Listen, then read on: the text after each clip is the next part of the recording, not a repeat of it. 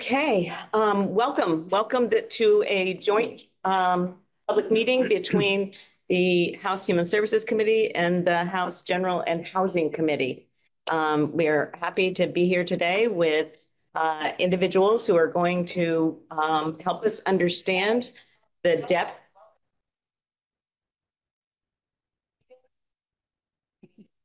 Somebody's watching YouTube. That's okay. Thank you. Thank you. That's all right. So today we're going to hear about essentially what it is that would be necessary for us to really make a dent in the I'll use the administration's language, unit generation for availability for people of very low income. So people who are essentially living on SSI, SSDI, or very modest incomes. So we are happy to have a number of people here today, and we're going to start off with Chris Donnelly from Champlain Housing Trust.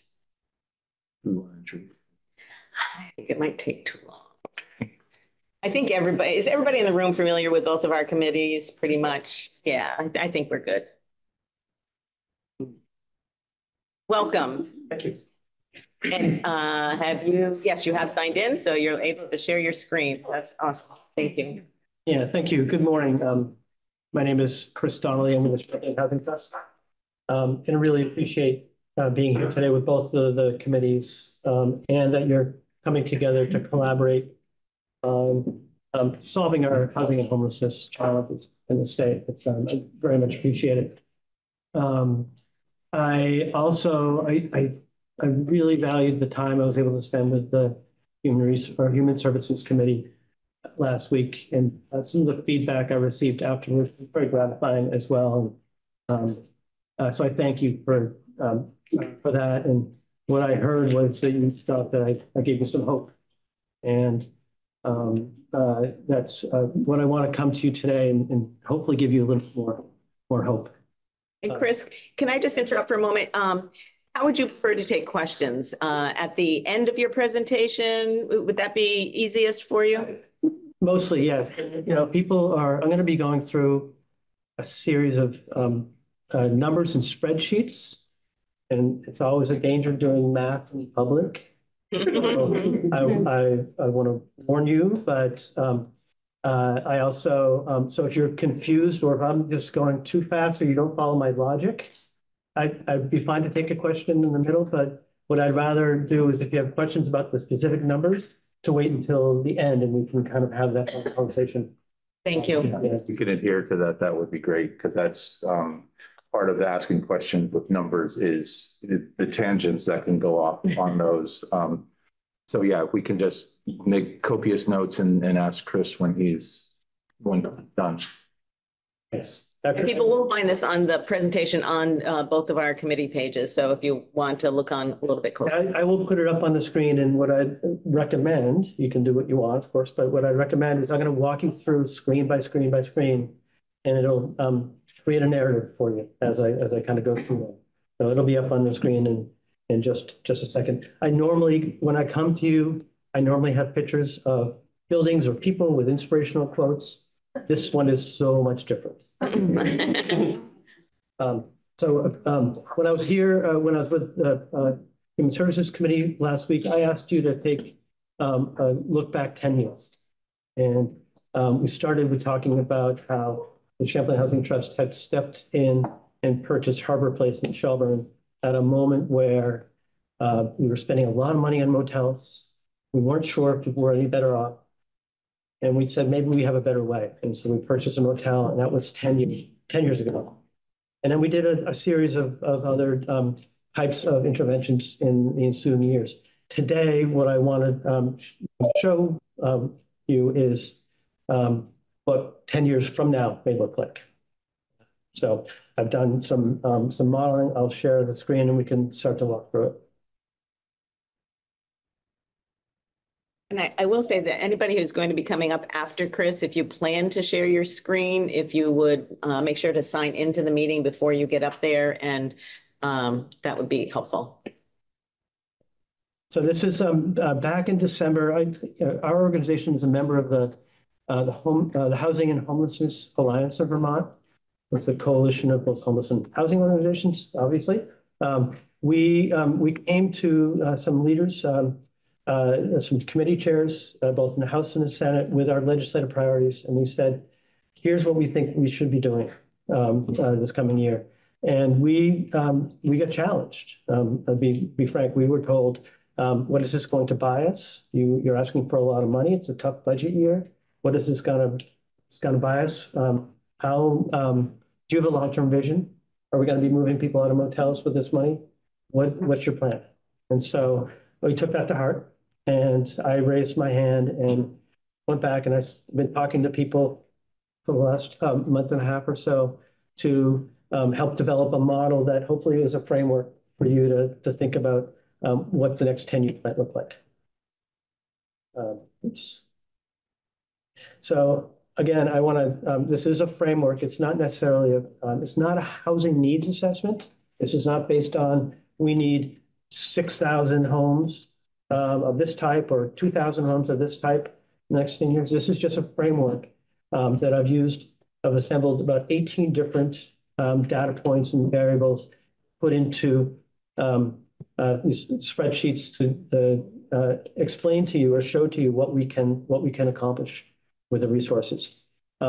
It's based on, structurally, it's based on what the affordable housing network can, what the capacity of the affordable housing network is to move capital. And we have been blessed and appreciative of the support that the legislature has offered us in the last several years, between 110 and 150 million per year, the last 3 years, in capital to develop new housing. This model suggests continuing that level of investment, and I work through what that looks like in terms of the number of homes being created, who may be created for, so forth. We have focused on the early years of this 10-year model and really addressing what Chair Wood suggested, and that's really focused in on moving people out of motels and people with the lowest income, and really trying to identify some new initiatives to address those needs right away. But I do want to say that I feel it's critical that we can't just do one or two things. We need to do, the whole housing system is just not working for people. So I think we need to take a holistic approach to do this. This modeling that I did suggests that we could create 7,500 homes over 10 years, 300 shelter beds or some other types of service-enriched beds, and it will cost about $200 million per year. I'm going to try not to have my advocate's hat on too much today, but I will say that I think the biggest risk we can take is not acting.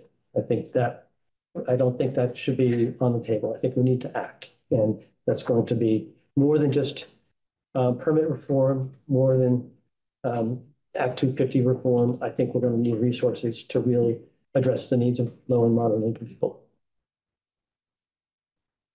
So this is the framework that I've used. I'm going to go to the next slide. It's going to, oops, is that too small? It is small, yes. Let me see if I can enlarge it here. Solid work. On the bottom, if it's a PDF, it's going to be over where the arrow is. Yeah, That's where your yeah, boxes where are my covered. boxes. Yep, there we go. Better? More? A little more if you can. That's better. All right. So just get rid of my. Thank you to the Human Services Technology team. That's why you can see my screen. Okay, sorry about that. So I am going to bring you through a series of numbers. What I mentioned just a bit ago is that early investments in this model get at some of the needs of the lowest income Vermonters, and really kind of move some people out of the motels, but they need just not an apartment. They need something a little bit different.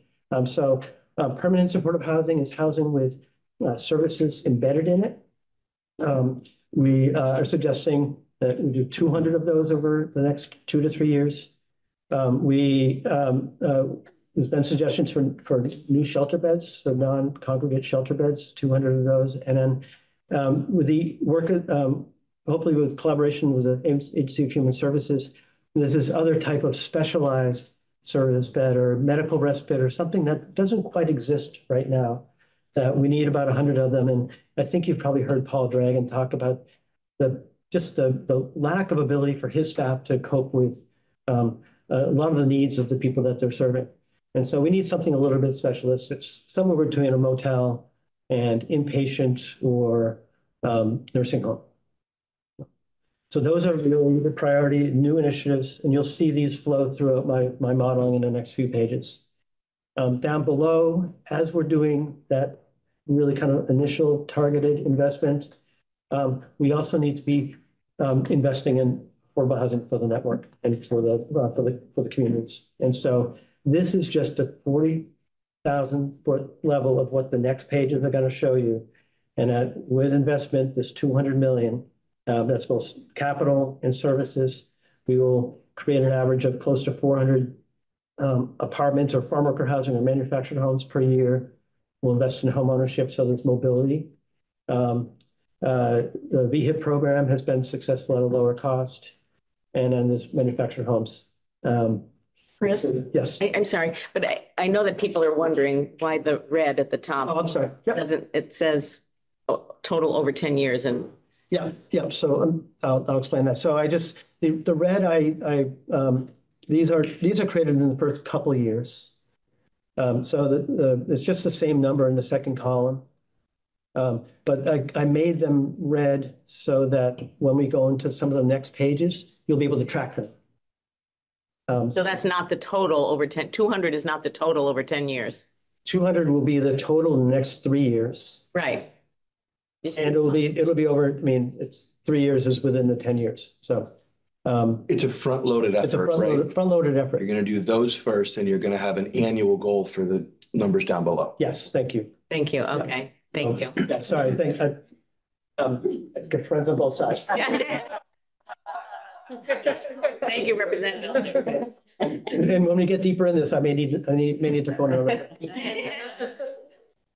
I've been looking at these sheets for a few weeks, and I've been talking to people about this. So I may get a little lost in some of the details. So I apologize.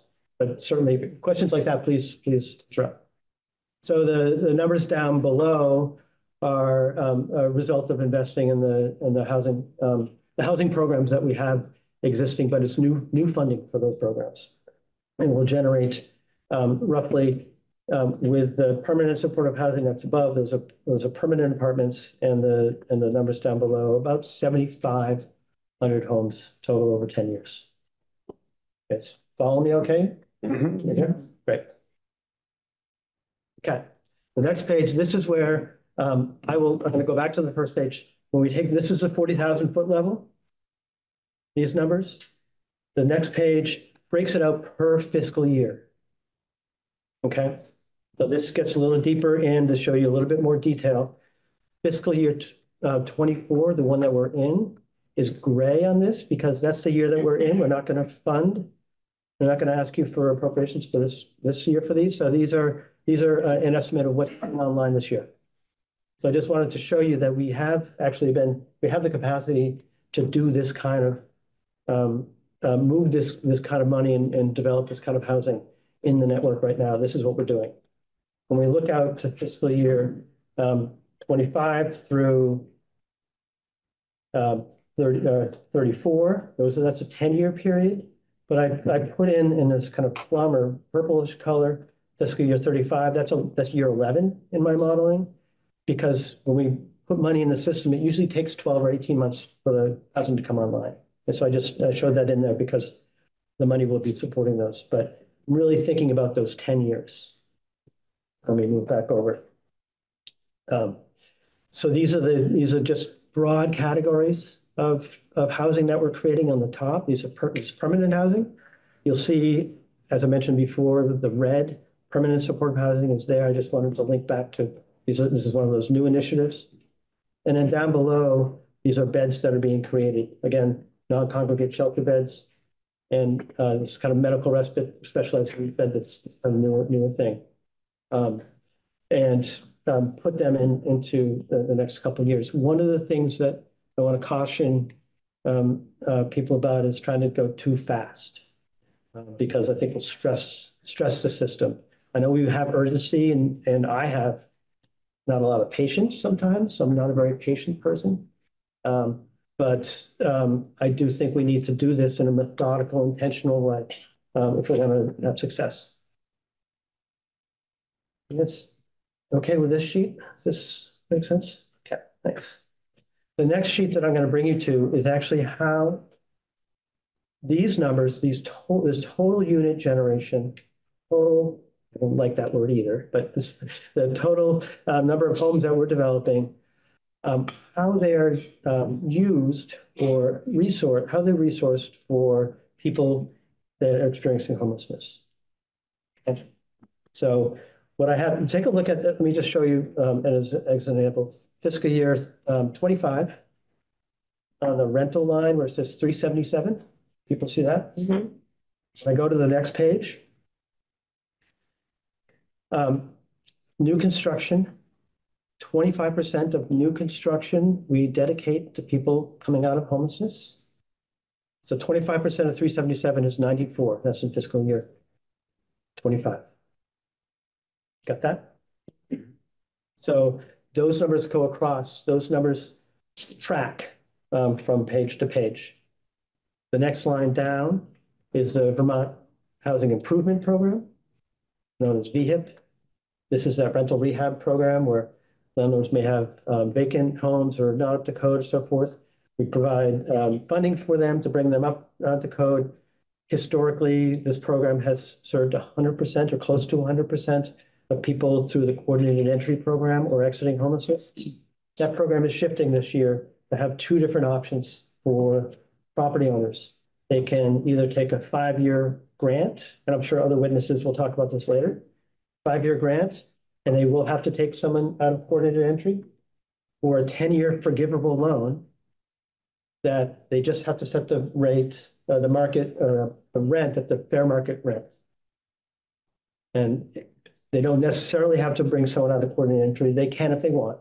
So this number here, this 50% target of those apartments being rehabbed is a guess. We don't know. The program hasn't actually launched. So that's a target. That's a conversation I'm sure you all can have with the department, and you can bring others into. These last three here, you can see the numbers are in red. Also track back to how those are those new initiatives. And so these are both housing and higher needs beds. So that middle line where it says total new apartments or beds dedicated, that's in white versus 444 in fiscal year 25. Those are the new either apartments or beds that are coming online through the modeling that I've done. The line right below this is actually a really interesting one that I want you to focus on a second. This is the existing nonprofit, permanently affordable housing rental stock that we have across the state that the state has invested in over 30, 40 years. These are permanently affordable, and they are actually right now a really valuable resource for the situation that we're in, because when we have a turnover, when someone moves out and someone else moves in, 35% of the time, we're bringing someone in from coordinated entry. So as you see, we're almost housing as many people coming out of homelessness with no new capital dollars going in the existing portfolio as we would be in my projection in this first year. And that's an ongoing benefit that the state has because you've invested in permanently affordable housing. Representative Builder.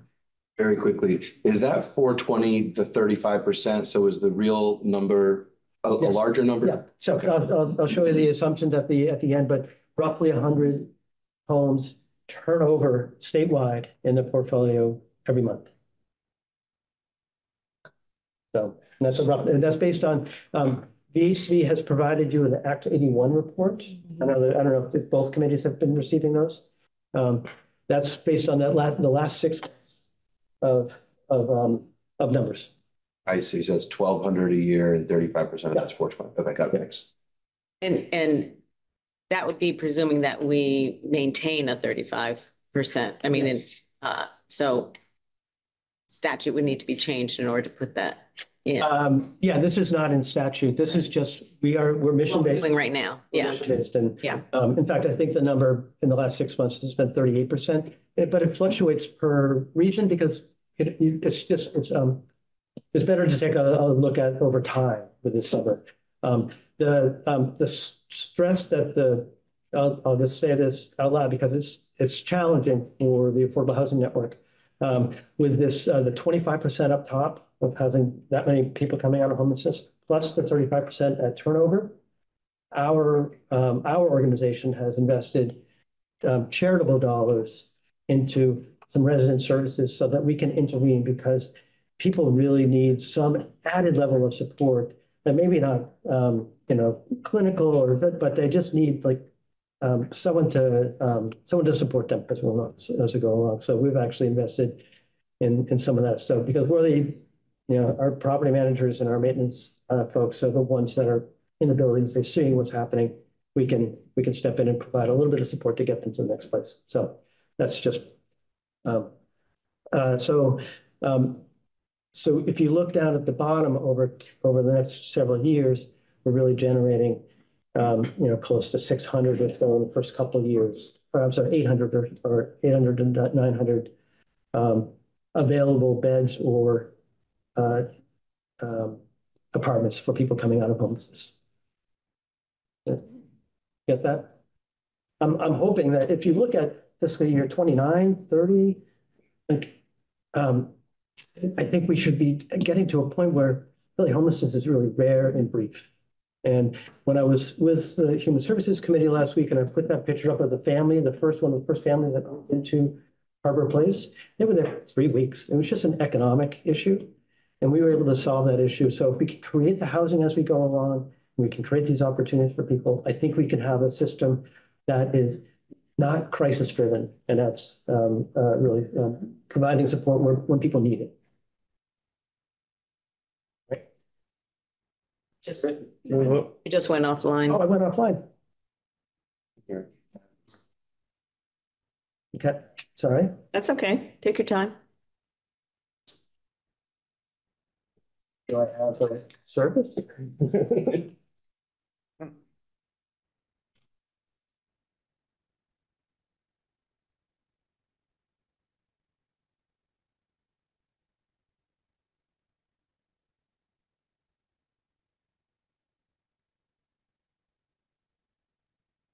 So it looks like I'm doing that right now. Kind of interesting that you bumped off when you're just getting to the dollar figures. This is actually. I know. There's little dollar gremlins in your computer. We wanted to end on magical thinking. Yeah.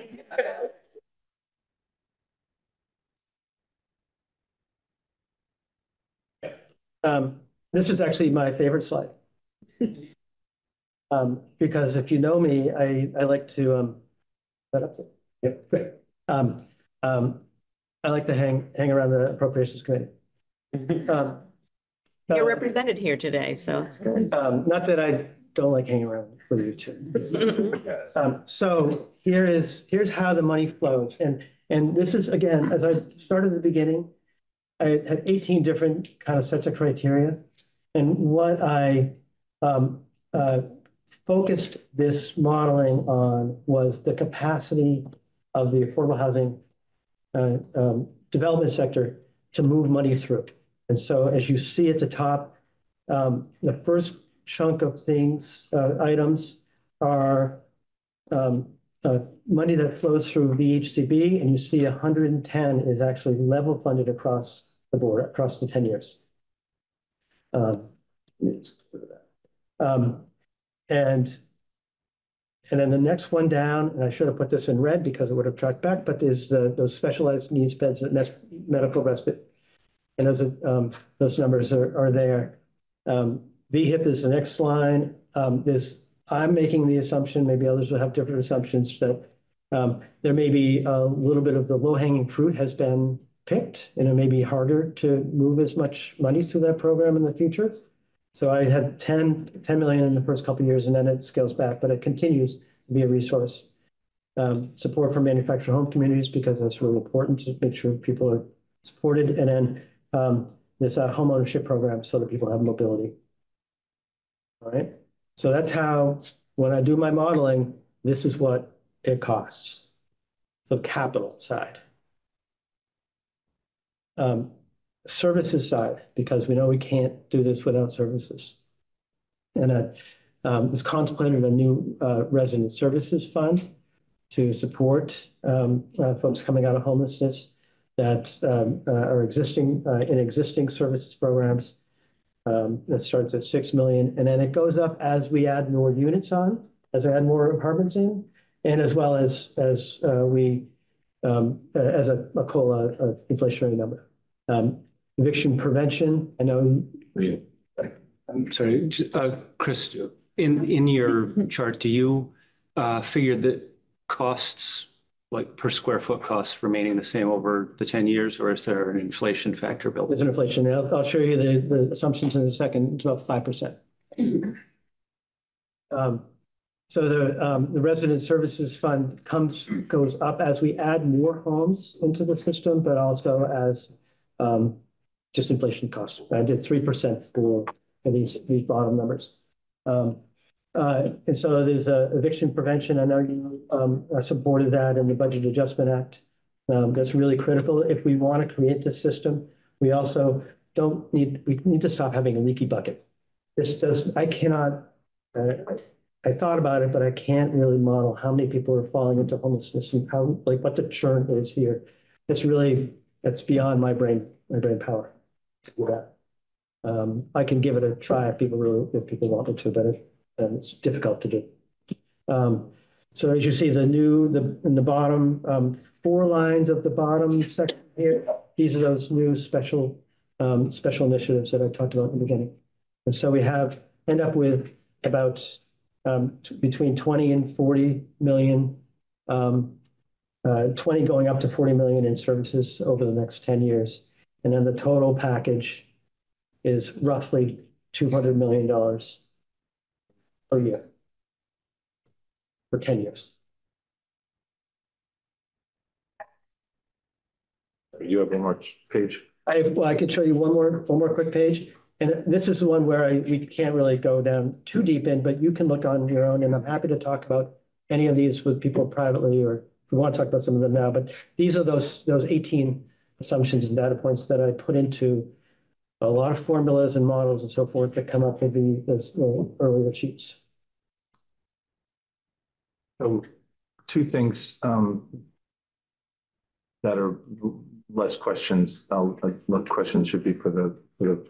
Like, just to be clear, the $110 million or even 177, that would be the state's investment, which represents really just a smaller percentage of actual costs that it would take to build these units. So while the number at $110 million, that's the same as saying that could represent X percent of what the actual costs of this housing is going to be. But this would be the state's investment in that. This is the state's investment, and there is leverage with federal tax credits that we get when we invest in rental housing development that bring in anywhere between 30 and 65% of the cost of the housing. So there is leverage.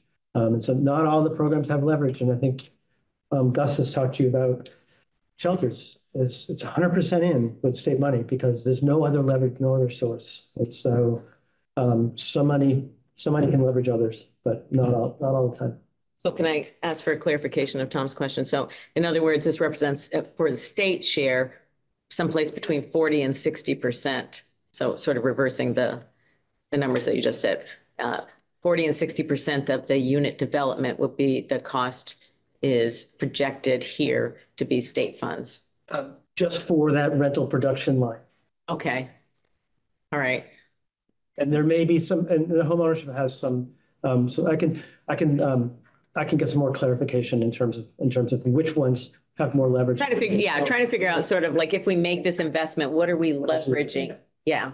And again, I think it's different levels at different projects. I mean, Yep. so getting, we need a clarification of what a 4% deal is, what a 9% deal versus a 0% deal is.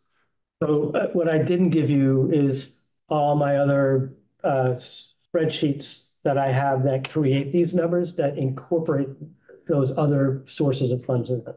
So that would have been, if someone wants to really nerd out with me, I'm happy to sit down. Those numbers are baked into this? Excuse me, we need So this is, Representative Hyman. Representative Small.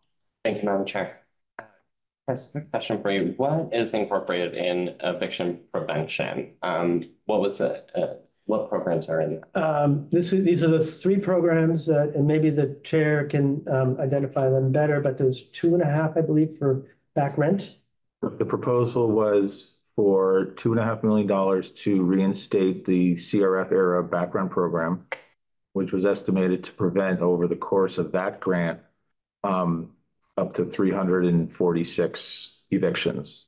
So while Chris can't compute what the churn might be, 346 evictions prevented, or they're prevented, so they're not like, they can't be counted as evictions if they're not. A certain amount of money was going to go to have a rental stability program coming out of CVOEO in Burlington, which has a statewide program. And then $1 million roughly of that would have been for what we felt was an incredibly important full representation pilot program. We found that we took testimony that said 70% of all evictions could be avoided if the tenants had equal representation in the eviction courts. And we were going to, the first $1 million was going to a pilot program in 2 counties that had been used as eviction counts several years ago for a study done by Legal Aid on eviction prevention and what it would cost. So that was a total package of roughly $3.9 million. The policy passed in Act 47 last year.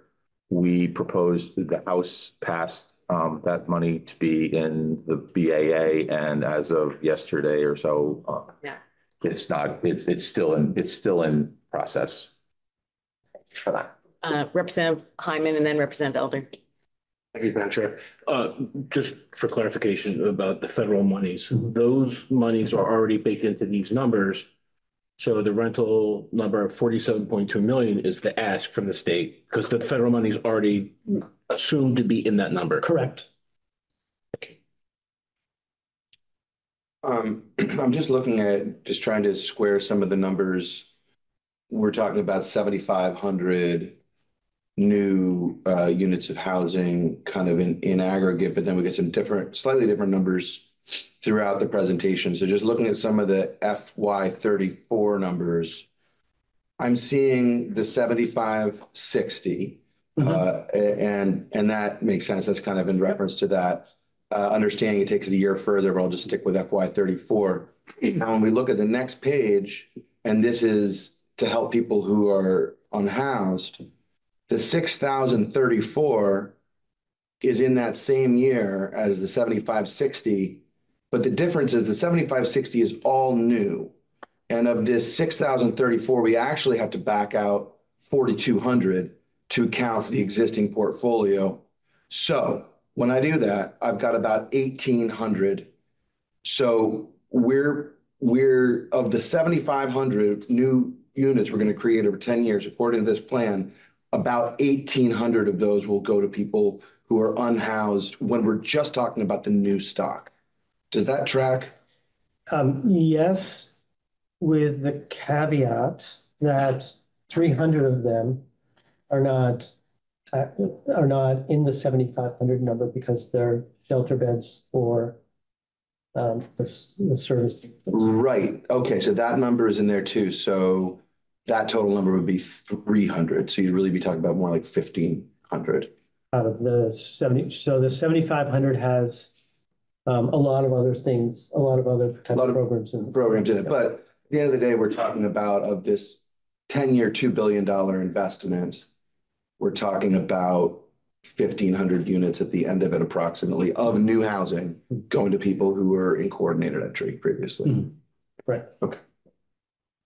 I think one of the things, Chris, maybe for you to say a little bit about is that, well, one, this is a model, and there's opportunity to, you know, for us here, now that we have this model, to change percentages, for instance, that maybe we would want to see. But I think understanding Representative Elder's question, also we'd be looking at the turnover that's happening in existing housing as well, to look at how many people who are in a homeless situation would be have access to permanent housing. So I think it is important for us to remember that these total numbers are made up of different types of housing, some permanent, some not permanent. And so we have to kind of like look at each, almost like look at each line. Yeah. With an emphasis, again, to remind that the reason we're here is to talk about low income housing. This doesn't include any of the more middle income, above 80% of area median income housing that's been proposed and talked about either. We're just trying to keep this conversation, you know, we will keep this conversation down to this focus, because there are other programs out there. Yeah, low and very low income. Yep. Yeah. What I'll just say to that, and not to disagree with you, right now in Burlington at the Elmwood Community Shelter, we have 120 to 130 people on a waiting list for 8 by 8 foot pods. A half a mile away to the south, there's new apartments that are being generated, built right now, that are going to be going for $4,000 to $4,500 for a 2-bedroom a month. Yeah. And a half mile to the south is a $1.5 million condo being built. So we need, the system is busted. Yeah, I'm not worried about building for those. No, I'm not either. No, that's what I'm saying is that I'm not either. I know you're not. I know it's by example, which I think is just, you know, putting an exclamation point behind what you were saying, Stephen. Yeah, thank you. It needs an exclamation point because the problem is wide, and we're always afraid of losing the conversation on this particular group in the conversation, because poverty is hard to talk about. Other questions from any committee member in the room, any legislator? Yeah. Just to be clear, again, this investment, you've made estimates on service investments. I mean, this housing won't succeed. And this is just kind of the way that I think all the committees feel. Simply building 4 walls and a roof isn't enough to help do the long-term correction that we're talking about here. So simply building units, great, fine, it's very expensive. But without the other supports, the other vouchers, the other things that will help people stay in those apartments and create a stable tenancy. And this addresses it. You address it with some of the services, but that's just the onus on the housing, especially affordable housing organizations. The limit is you can't do it all. Like, we need participation from the DAs, the SSAs, the state, make sure that these other services are there in order to, if we're making this investment, we have to make that other investment. I think that's the way that personally we've heard the testimony over the course of this session and beyond. Okay, Representative Brumsted, Representative Noyes, and then not Representative. Okay. So understanding that this is a 10-year plan that you were asked to think about, is it your sense that if we invest the $200 million a year for 10 years, that at the end of 10 years, everything will turn over as we need it and will be sort of Self-stable. Yeah, self-sustaining, wonderful, like that kind of word. Mission accomplished, you mean? Yeah. I can't say that there's a housing needs assessment being done. What I can say is that I'm impatient. I don't think we need to wait for a housing needs assessment to say that we need to build more housing and need to provide these services. And I don't think we're in danger of overbuilding anytime soon. So I can't say in 10 years or 8 years or 12 years that's it. We're absent that data. Yeah, I just think it's easier for people to think about an investment like that when they think, this is why we need to do this today, and this is what we can look forward to tomorrow. And one thing I'll just say, and I don't stop talking, but when we get the housing needs assessment, if there's some kind of thinking that we need to do some more planning at that point, that's great. I would, being the impatient person I am, I can imagine people wanting to create a stakeholder group, going out and doing community meetings all over the summer across the state, getting input, coming back with a report next January to say, we need to build more housing. Sitting here right now today saying we need to build more housing. Sorry. I know, I'm just sorry. I'm sorry to laugh about it because it almost sounds ridiculous now, doesn't it? Yeah. Representative Noyes. Madam Chair. So this is 200 million a year for 10 years. What has been have you looked at our past investments in housing? And a portion of that 200 would be federal dollars, correct? No, it would not be federal dollars. This 200 million is all state dollars. That's here. In the last 3 years, when we have had some federal dollars and there's been some state surplus, we've invested between 110 and 150 in capital. The new services in my model is new spending. We have not been spending on that. We've been spending other programs. And one thing I just haven't wrap my head around is how all of this would intersect or interact with the current budget construct. That's someone else is going to have to figure out how all those things mesh together. I'm just a guy with a spreadsheet. I think that's probably our job to figure it out. Yeah. Quick follow-up. Have you looked at any of location of where this housing could be built, like a percentage of urban versus rural? No, I think that will come through a housing needs assessment. This is really just a model to say, if we can put some money into the system that we have, the existing capacity in the system that we have, add some service capacity, what do we get? That's really the exercise I was asked to do. I'm just going to check in to see if anybody on housing in general has questions for him. Okay, go ahead, Representative Garofano. Thank you, Madam Chair. Thank you, Chris. I'm wondering, there was a report last year, a housing needs assessment for folks with disabilities that reported that 600 supportive housing units were needed to meet those needs. And I wondered if that was incorporated into your model at all. Not that specific need. And I try to stay up high and not get into too many of the specific types of programs. We're actually one of the grantees, CHT, of this planning grant that's happening. So I think there's a model that we need to test and build out, but I didn't say, again, it's not a housing needs assessment. It's just modeling about how we can run the money through the system. But there's nothing preventing that from happening within this model. No. Yeah, I get that. Yeah, I didn't point out senior housing in here or housing or, so those are all things that need to get done. But those will be policy decisions. Yeah. Representative Elder. Thanks, Chairwood. Couple of observations. One, I hope that you'll give this is an excellent presentation. I really appreciate it. I hope in some fashion our colleagues on energy and environment can see it, since they do have sole domain over Act 250 in this chamber. It is something that I think limits our work, but it is the rules we're currently operating under. So I just hope they can see this, because it's a critical part of the housing reform lies in neither of our committees. So that's just one observation. The second observation is that I really appreciate the sort of conservatism in these numbers, but the numbers are so high for an apartment, 475, 500 for a unit, the same as a standalone house. So not trying to dig into that, just trying to say, I'm going to liken this to our school construction conversation where we say, well, we're going to spend 6 billion over 10 years and instead of 2 billion. And our average cost per construction might be $600 to $1,000 per square foot.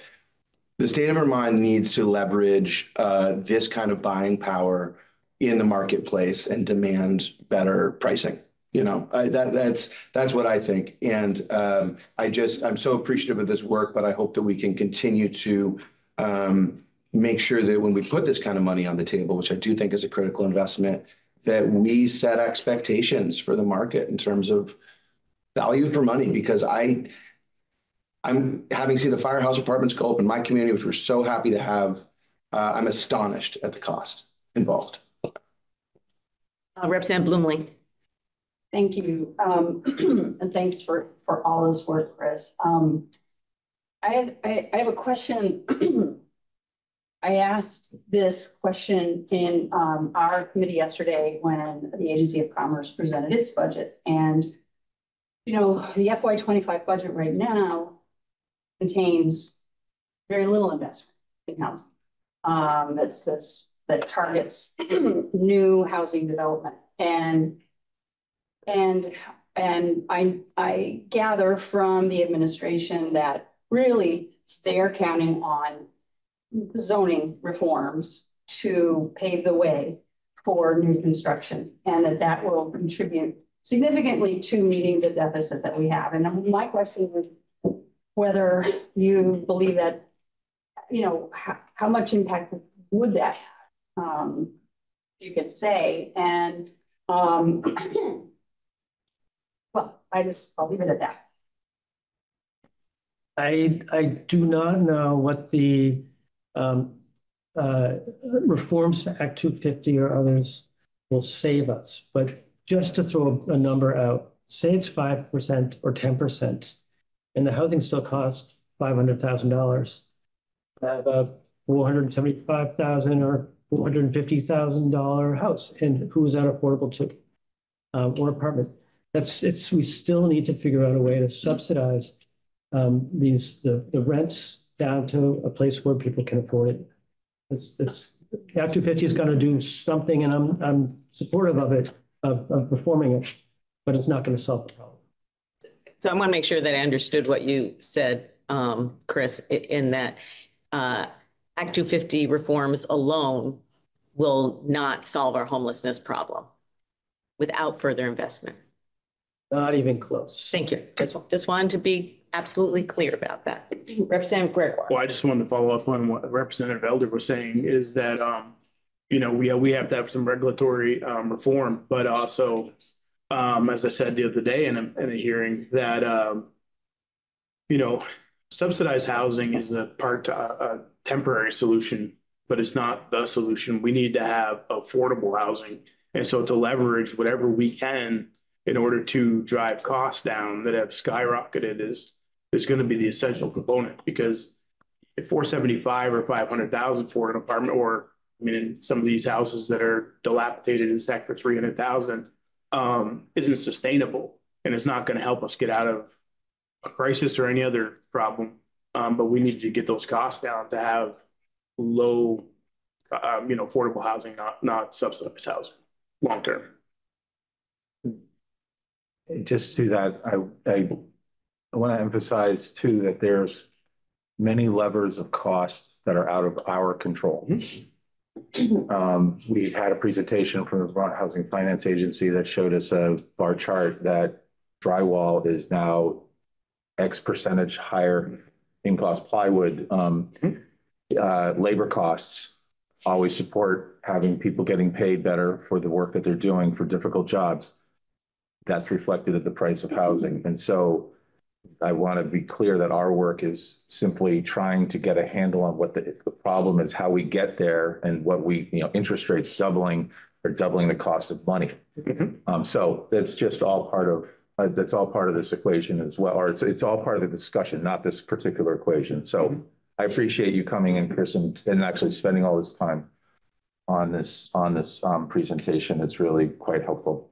Very helpful. Yes, thank you. We're going to wrap up questions on this section now. And Chris, I really honestly, you took up the challenge when we met this fall and you ran with it. And it's honestly the first time in my 9 years here that I've seen actually something that was comprehensible, clear, well thought out. It's not to say that we don't have, tweaks that we would like to make here and there, or that there'll be additional thinking. As you said, it's an evolving process, but it's more of a roadmap than, and I use that word on purpose, than I've seen, in quite some time. So I appreciate the leadership that you've taken on this, and appreciate our continuing to work with you.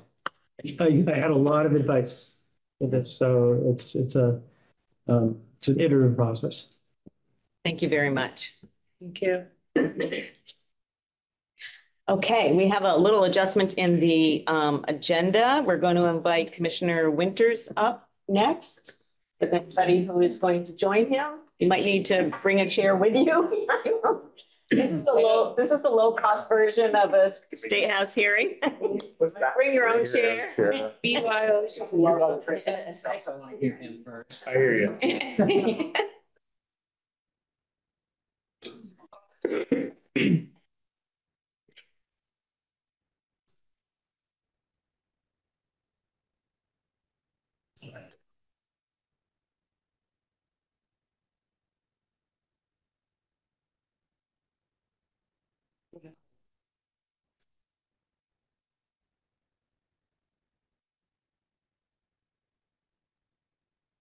Good morning. Good morning. Thank you all for being here. And as you heard from our previous witness, we have a big challenge in front of us, and we're interested to hear from the Department for Children and Families, and will be followed up by ACCD.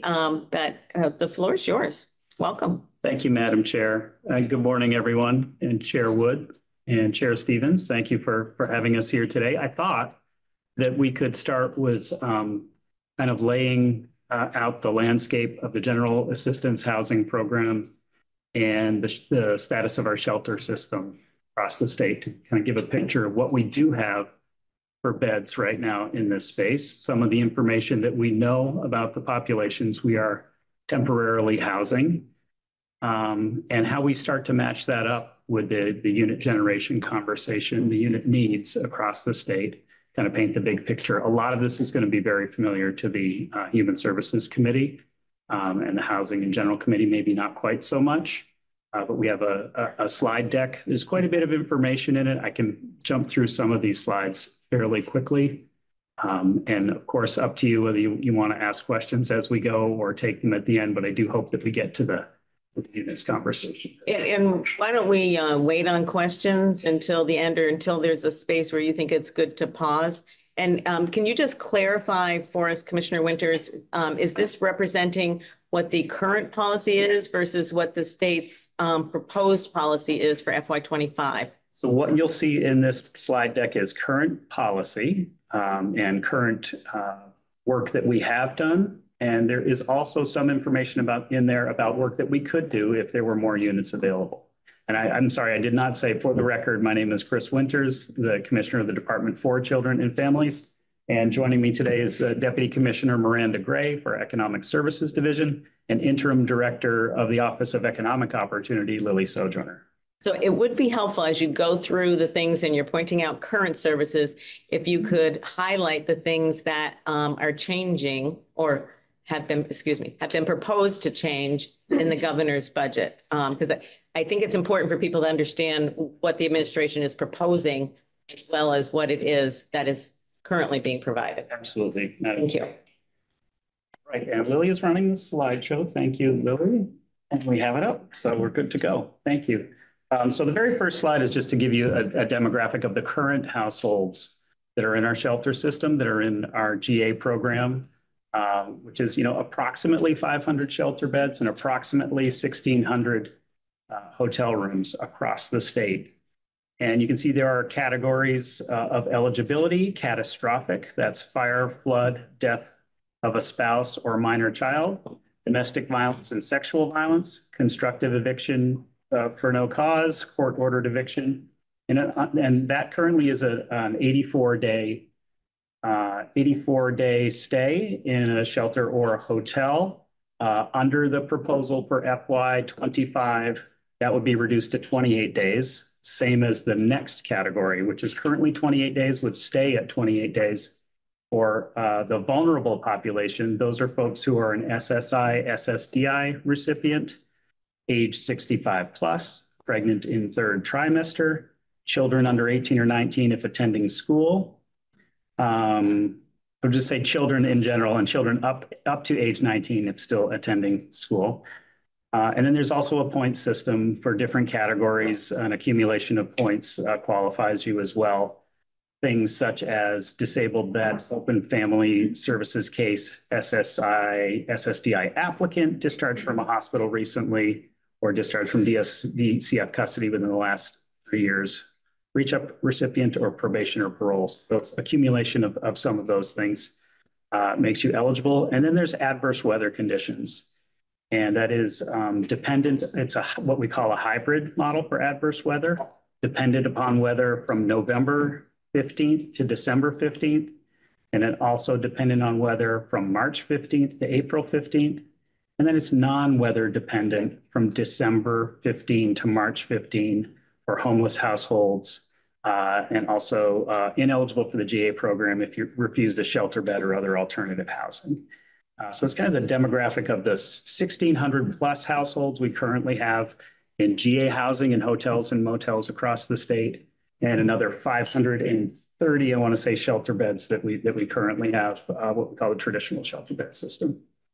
So those are connected with services, of course, and the GA housing and hotels really are not connected with services.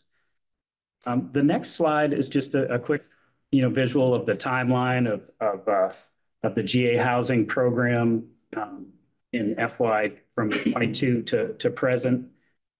We have our traditional emergency housing program that was in place that had been kind of opened up post COVID to allow us to have non-congregate settings for especially our most vulnerable Vermonters. And Vermont has done a really good job of housing the unsheltered during that time. We had our transitional housing program start in July 2022 when some of the federal funding was changing. In November of 22, we went to adverse weather conditions with relaxed rules. And just kind of a reminder here that it used to be that night to night weather dependent adverse weather was what we had pre-COVID. And we had, lower numbers of homelessness, but it just to kind of point out historically that we have always had to make difficult decisions, both budgetary policy and looking at the humans involved as to who gets shelter. And we've never said we're going to shelter every single Vermonter. So there are always difficult choices to make. And that's what we were living with in the past, prior to my time here as DCF commissioner, was that night to night through the winter. Adverse weather conditions were extended until June 1st of 2023 and in March last year. And then as of June 1st, we had those adverse weather conditions. Folks were no longer eligible. That was 800 households. You all, I'm sure, remember very well June of last year when those folks were exited from the program. And then in June of 2023, Act 81 passed that kept us what we refer to as the cohort in until that law has them in until April 1st of this year. And that was about 1,300 households. It's now down to around 600. And we have more specifics on that. I'll show you in just a minute. Here's some of the information that we have to kind of understand who it is that needs housing and is being temporarily housed, are being temporarily housed. We have households by district. We can show you by our district offices, our 12 district offices, the total eligible households. Currently, and those households are 1,628 as of the 5th. And you can see the distinction here between cohort households, that 600 plus that I was talking about that used to be around 1,300, and the non-cohort households, folks who have general eligibility through those two categories of catastrophic and vulnerable that were on the first slide. And then the adverse weather conditions, folks who are experiencing homelessness, who came in from the cold over the last couple of months. And that adverse weather conditions eligibility is set to run out on March 15th, where it will go night to night, depending on the weather. When the weather reaches a certain temperature with a combination of precipitation, we open adverse weather again. So people may be coming in and out of adverse weather eligibility starting March 15th. And then it all ends on April 15th. The next slide is the June cohort. This is what we do track this. We do report on this every single month. So we know more about the June cohort portion of folks in the GA housing program because they're required to engage with us. We do case management. We do complex care for those folks, and we've been working with them as hard as we can to get those folks into housing. The intent, I think, when Act 81 was passed, that we get those folks housed by April 1st. You can see that's not going to happen. There were 1,289 households when we started. We're down to 616. That's 674 households that have transitioned out. And you see the average nightly rate, which we track, is currently at $131 a night per hotel room. The next is households by cohort size. So this can inform the kind of units that we need, looking at it, the unit needs in each district. So again, here's the district with the number of households, number of people in each of the households. You see it's a large number of one-person households, but there are still significant numbers of two-person and three-person households and the number of children in the cohort. We do also have information about size of household and number of children in the general population as well. So beyond just the 600 households in the cohort, the additional households in the other programs, we have this same demographic information that can help inform what the housing unit needs are in each region. We have it by county, and we have it by size. The next page shows you the eligibility categories of each of the households. So this can further inform what kind of housing that we need. We have the categories of age 60 plus, disabled by the definition of qualifying for SSI and SSDI, domestic violence, families with children, health code violations and evictions, natural disaster, pregnant. And this is, again, the cohort, but we can get this for the larger population. Commissioner Winters? Yes. I just, Commissioner, Chair Stevens is like, there's a lot of slides in this slide deck. And I'm thinking I'm just wanting to make sure that there's ample time for questions and for other witnesses. So I'm thinking that if we can focus in on things that are for the future, things that we're looking at in terms of expanding shelter capacity, what the plans are for the GA emergency housing for the future, what your plans are for temporary shelters versus permanent shelters, that type of thing. And, feel free to go quickly through your slides, but I'm just thinking when we get to, I know there's going to be questions. Let's just put it that way. So I'm very surprised there might be questions now. I will try to move quickly through some of the background, but I think this kind of I'm trying to at least paint the picture of what the population is and what the unit needs are. I appreciate that very much. Inform, some of the unit work that we are doing. So these categories, these demographics help us match up what we know about the needs, the family size, the location, and try to understand the unit needs in each district. And, we have that case management with a portion of the population in GA. So we know what apartments are needed by bedroom size, who might need an accessible unit, who might need a nursing home bed, be open to or want a trailer rental, who would be appropriate for a shared living arrangement.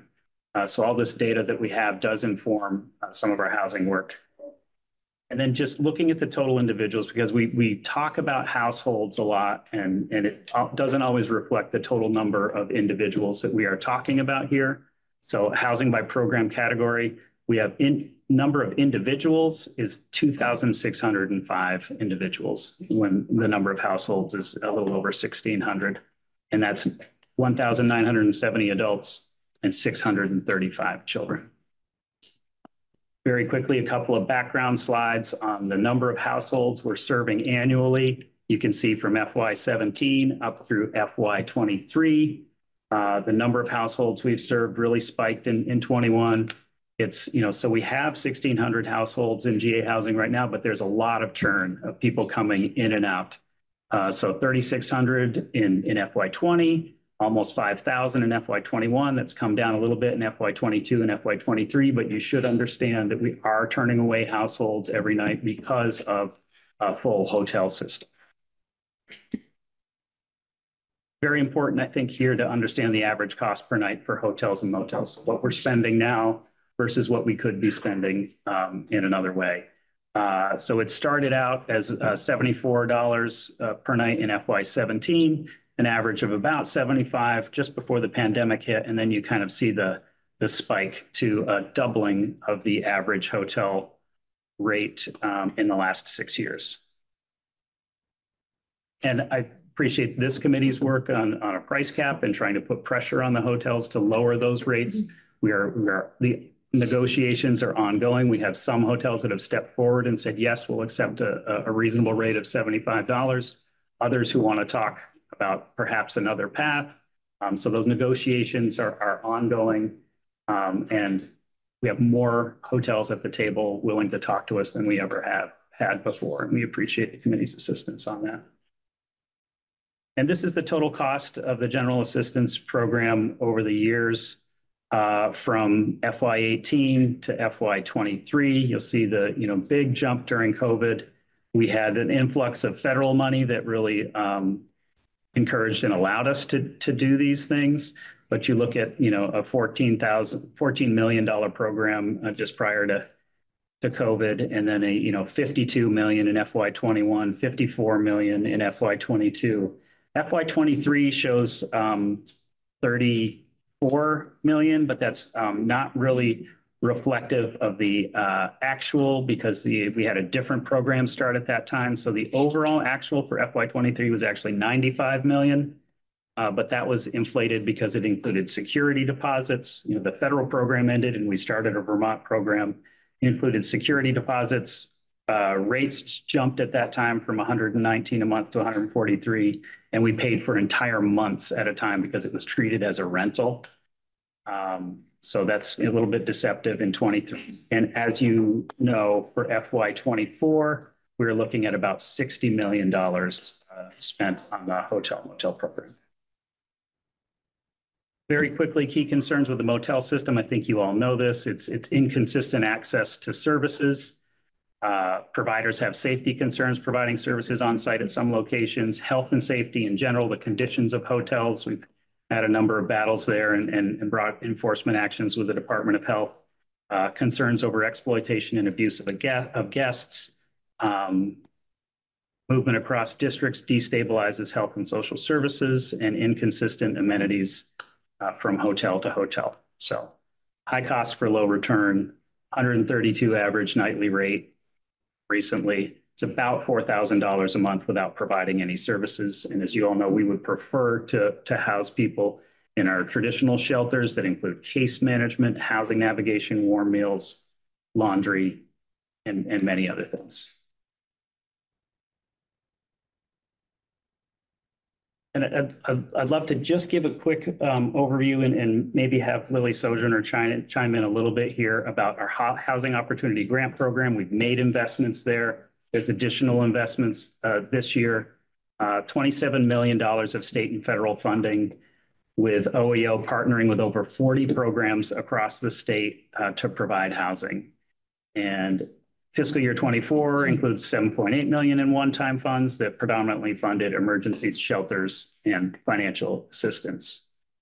Moving very quickly to some of the things that the HOP program funds and the award summary. That's things like emergency shelter, operations and essential services, transitional housing, homelessness prevention services, rapid rehousing services, coordinated entry, innovation, homeless management information system, and flexible client-based financial assistance. See for yourself the pie chart and some of the awards.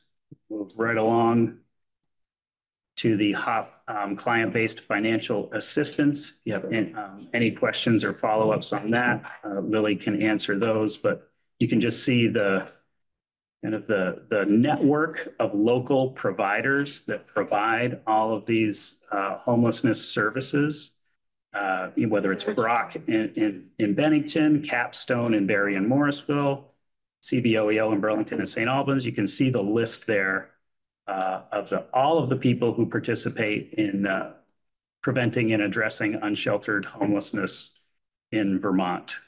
And a lot of that happens through the HOP grant funding that this body approves and is administered through our Office of Economic Opportunity.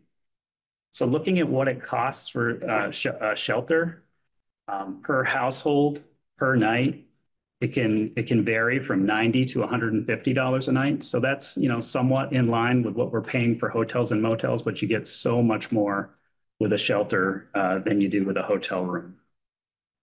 It's least expensive as an emergency. The least expensive of these is the emergency apartment model for families, and that's part of our temporary solutions in the BAAs to expand some of those, working with Capstone. And in a facility-based project, we have learned that the most cost-effective models seem to be between 20 and 30 households. Recommended that we don't go higher than 40 households is generally our approach. And in older projects, OEO tends to fund a lower share of the project. And for more recent project, OEO is funding 95 to 100% of the cost. And when we talk about our shelter system, we have constant challenges of locations, of community support, and particularly of the workforce to run the shelters and provide the services.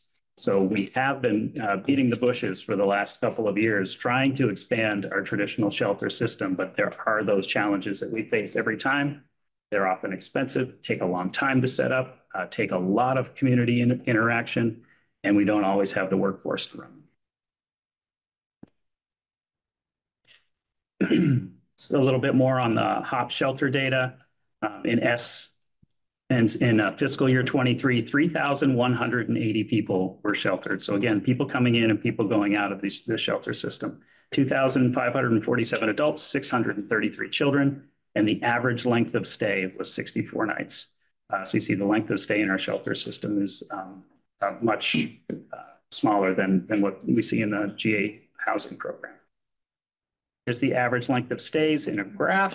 You can see that it has gone up. And I think that's very much a reflection of the lack of units and lack of places for people to move on to.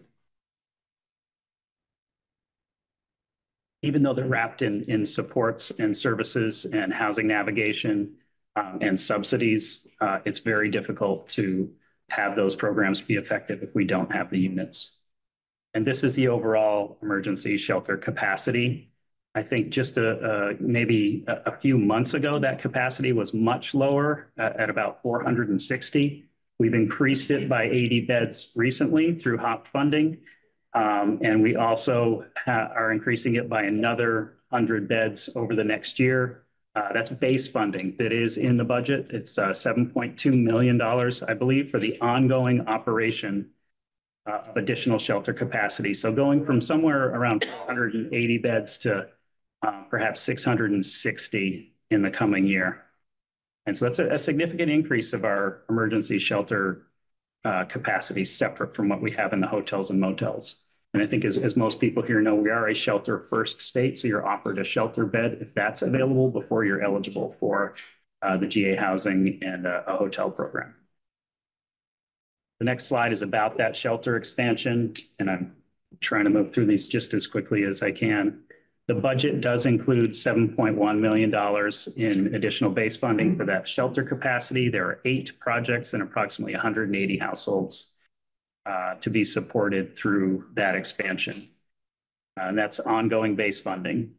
These projects are supporting community providers with track records for offering emergency shelter. So we're working with what we know works, with providers that we know are effective to help expand and develop new shelter projects.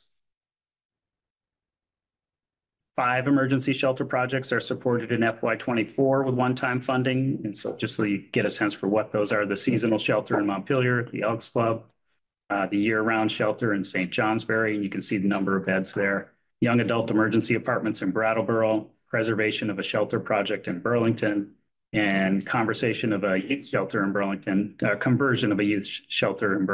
from seasonal to year-round. Those are the FY24 expansions. And the expansions for FY25 are targeted for certain communities. These are conversations that are a ways down the road and hopefully will come to fruition in FY25, one in Rutland, one in Brattleboro, and one in Hartford. I know there will be a lot of questions about this. This is the temporary shelters to support GA transition. We are proposing in the BAA $4 million with another $2.3 million in one-time funding that was from Act 81 to set up as many temporary shelters as we can by April 1st to ease the transition from GA and provide some extra time for those who need it. We have the Winston Prouty Center in Brattleboro. It's 20 rooms for families with children, about 40 to 48 individuals, services already on site. That makes sense for us to do for approximately 17 months. That's what the provider is able to do. So we get a pretty good return on investment there. It's for under $1 million. Capstone Community Action, we have expanded to 3 emergency shelter apartments. That's 7 bedrooms. That can go for 15 months, and they are one-time leases. The Waterbury Armory, which we are diligently working on, that's congregate shelter, which we know is not ideal, but we're putting all options on the table. That's 40 individuals and is slated for 3 months at this point, but I think we may reassess at some point and see what's working. And mobile units, we have potential to set up 3 mobile sites at 46 beds per site.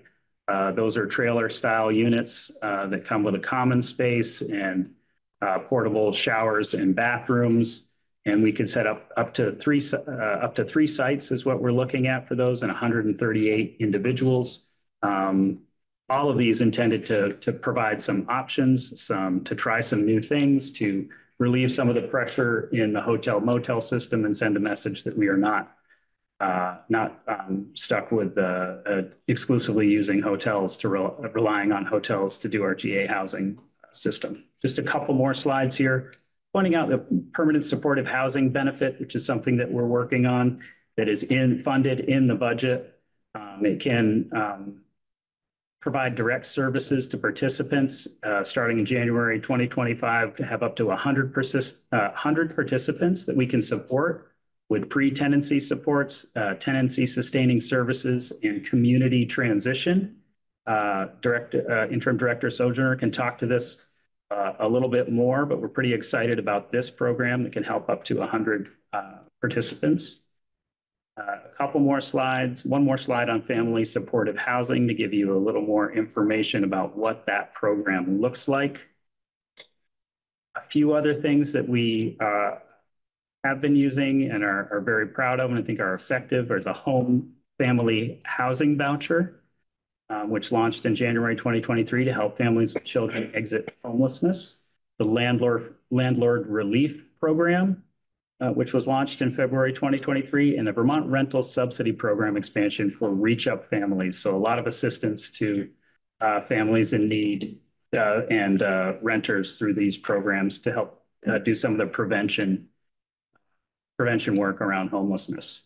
And just a couple of quick slides to mention that there are ongoing housing work and options across the Agency of Human Services that include all of the different departments within AHS, 154 residential mental health treatment beds, 63 intensive residential treatment beds, 96 recovery housing beds, 245 Department of Corrections transitional housing beds, and 873 skilled nursing facility beds.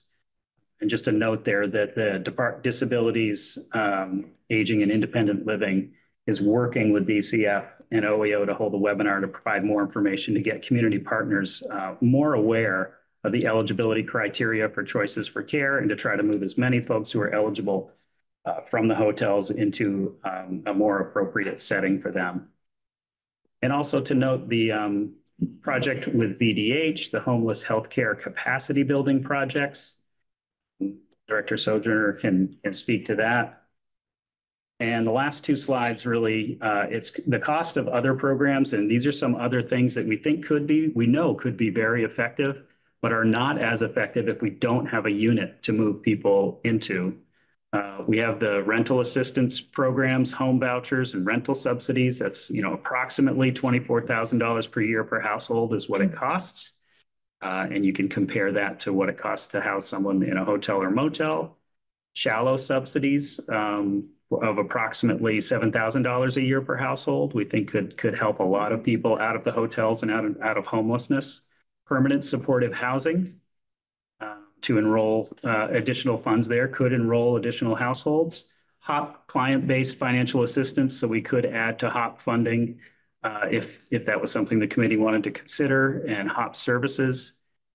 And I'll just say that when we talk about solutions to homelessness, we often talk about a three-legged stool of a unit, a subsidy, and services.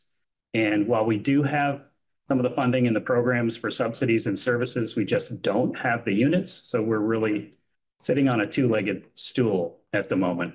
And so Commissioner Farrell, and the last slide, just to say that DCF doesn't build housing units, as you all know. We are the option of last resort, and we're supposed to be the safety net. That safety net has gotten larger and larger. It's been very easy, I think, for people to say, stick people into hotels, and a lot of our other partners kind of stepping back and saying it's been solved. And as you know, that's not the case, and we need to do things differently. We do partner with other agencies, housers, community partners, and others to inform their work with the data that we have about folks who are experiencing homelessness. And we know that unsheltered homelessness is complex with so many root causes. It's going to take a huge effort to address it. I really appreciated Chris's presentation before me, kind of a framework of the size and scope and cost of this. And we are very much in favor of a lot of the things that he's proposing. We've identified the same needs that he's talking about there in terms of shelter, in terms of specialized kinds of shelters. But it's a matter of, I think, do we have the budget? Do we have the resources? Do we have the workforce to accomplish what he's talking about there? And I'll stop there. Thank you for indulging me in running through that many slides that quickly. Take a breath, and that you will have a lot of. I wish I had a glass of water before you. Feeling like So as Chair Stevens predicted, we have a number of on the House General and Housing side of things, and it's Representative Elder, James, and then Krasnow, and then Howard. Thank you. Sorry, I'll call you Representative Mary. Chairwood, I'm going back to page 5, just thinking about the June cohort. I just want to clarify: 674 households. Using the verb transitioned out here, but my understanding is that's just they left one way or another, right? So that would include people who are kicked out for a cause we wouldn't know by the hotels. And I know you had another slide that mentioned exploitation by hotels. So anyway, I'm just trying to say, is there a subset of that 674 you can point to that have actually what I would consider were transitioned, is that they were moved into other housing that we know about, as opposed to just left? Is that a subset that you all can identify? Yes, and Deputy Commissioner Gray might have this at her fingertips or not, but we do know, to the extent that they let us know when they leave. Sure. I think it's 270 or so that we have confirmed have found other housing. Don't quote me on that number, but have confirmed to have found other housing. And then there are a lot of other reasons why people left. Sometimes it is before a violation of the rules of the program or the hotel. That's a smaller subset. Right. People die in these hotels. So, we have older folks or people who are infirm for a variety of reasons. So we have a handful of clients who have died while living in the hotels. Miranda, you want some of the other reasons for people exiting? Yeah, sure. Happy to. For the record, Miranda Gray, Deputy Commissioner for the Economic Services Division. And I do have that number and I'm trying to get it at my fingertips. So hopefully I'll be able to share that with you. But we do have a certain amount of the population that has transitioned into apartments or other housing. Some people have moved in with other households. But then to go back to your point of some people maybe have been kicked out by mental health. Economic Services does know when someone has been asked to leave a motel, and depending on that reason, they might not have been eligible to be in cohort anymore, but they would be eligible for our regular general assistance, emergency assistance housing program. So that also started July 1. We went back to pre-pandemic. And so people are then eligible for either 28 or 84 days. Thank you. Thanks. And I don't mean to spit. I just wanted to flag this. I don't think we should use the word transitioned for people who died or people who left for reasons we don't know. It's just a note. I would break that into two categories. Thanks. I do have the exit reasons in front of me, and it was 222 households as of early January that we confirmed found housing, and we know that by whether they went to a hospital or treatment facility, an apartment, housing other than an apartment, or housed by another agency. One of the larger categories is no renewal, so they just don't renew their voucher with us and don't tell us why. May have joined another household. Client died. That number is 13. Exited for misconduct. That number is 47. And then a few others. I was just going to say, and members, you can find that actually fairly easily on the department's website. If you go to DCF and then you look under quick links, it's the first item under quick links, and you go through that. And there is on a monthly basis, we required per Act 81, a monthly report from DCF. And that's actually that they have updated their exit reasons to be more specific. And there's a whole drop down there that you can find. And it's actually 239 now have found housing households. So thank you. Actually, I hadn't seen this yet. So that's a nice breakdown. I appreciate that. Okay. Now we have Representative James, then Krasnow, and then Howard. Yeah, thanks for being here. I'm on page 27, the temporary shelters. And I have three, I think, related questions about this slide. If you could remind me, please, how many Vermonters should be, how many Vermonters we're talking about? So how many beds or spaces or folks do we need to shelter? What deadline it is that the administration is proposing again for this? And then project by project, where you guys are with that, like contract locked and loaded, the beds are ready, or we're still working on this, hasn't come together yet. I'm really trying to get a handle on page 27. How many people do we need to shelter? What date are you proposing? And how far along are we with every single one of these projects in the real world? And I have to tell you, I did not pay Representative James to ask that. That is the question I ask every time we see DCF, and we'll see what they answer today. So I'll do my best, and hopefully it's consistent with other things that I've said. It's all very fast moving, and the goal has been to be ready for April 1st because the law says that the cohort has until April 1st. We also know that the adverse weather conditions, March 15th is the date. So if it's warm enough outside, folks will exit adverse weather. And so you can see from kind of earlier in the presentation, trying to lay out the numbers there. We have those in the cohort 616. Let me get to individuals, not households. 616 households. Non-cohort households, that's general eligibility for 28 or 84 days. So those folks are always coming in and out. That's 137 households. And then the adverse weather group is 875 households. And if you look at individuals, the cohort, and I know we're not supposed to use that word anymore, but the April cohort individuals, it's 1,055 individuals. 774 adults, 281 children. That's the group that we've been trying to target with this temporary shelters, understanding that there are also as many people coming out of the adverse weather program. Similar numbers to who are in the cohort. And historically, pre-pandemic, would have adverse weather conditions. The adverse weather conditions would end, and those folks would not be housed any longer. These are larger numbers, much larger numbers than we saw during previous to the pandemic. So we know it's a different equation, but we are expecting that we are trying to plan for April 1st cohort ending and March 15th adverse weather ending by setting up as many temporary shelters as possible with $6.2, $6.3 million in BAA for this fiscal year. And so we have the 5 areas of the state that we're focusing on where we see the most need. Those areas of the state are Bennington, Brattleboro, Rutland, Central Vermont, and Chittenden County. And so I'll speak now to some of the things that we have in the works, some of the things that are more certain, some of the things that are still not certain. The one that is the most certain, and we're really happy to be able to say this, is the Winston Prouty Center in Brattleboro, the former Austin School for the Deaf.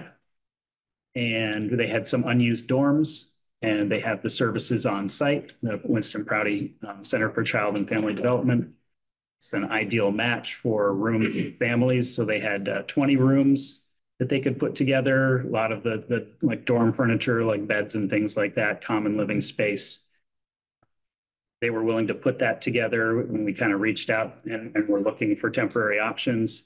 It's only available for a certain amount of time, but that's available for 17 months, which is great. We'll take the extra months for the amount invested. Lily can confirm this, but I think it's somewhere around $900,000 to fund this for the next 17 months. So that one is signed, sealed, delivered. We are finalizing the grant. We have an award notice, and we're just. I'm just going to ask, why would that not be a permit? I mean, that seems like an opportunity for a permanent shelter at low. Oh, sorry. No, that's okay. At low initial capital investment. Yeah. Sorry. And I don't want to get ahead of Winston Prouty and their team, but they have great plans for their campus and are looking at permanent housing on their campus for these buildings. So I think they're still early in that process. I think if for some reason those plans change, I think that they would definitely partner with us. So the long-term plan for the space is in the same spirit, of housing. So thank you. And in all these conversations, we do have to be careful about getting in front of the partners or the communities involved. It's really kind of a delicate dance that we're trying to do. We did have one, really great project in Montpelier that I've spoken about a couple of times publicly, but I don't, want to denigrate the provider who does wonderful work. But their board voted against it because it would stretch them too thin. So we had something that, we thought was fairly certain, started talking about it publicly, and then it fell through. So we just want to be careful about, saying that anything is, even Winston Prouty, which I thought was fairly certain, we still don't have a signed contract. Another piece that we're looking at for Central Vermont is Capstone, working with Capstone, 3 emergency shelter apartments, 7 bedrooms, 15 months. The price on that one.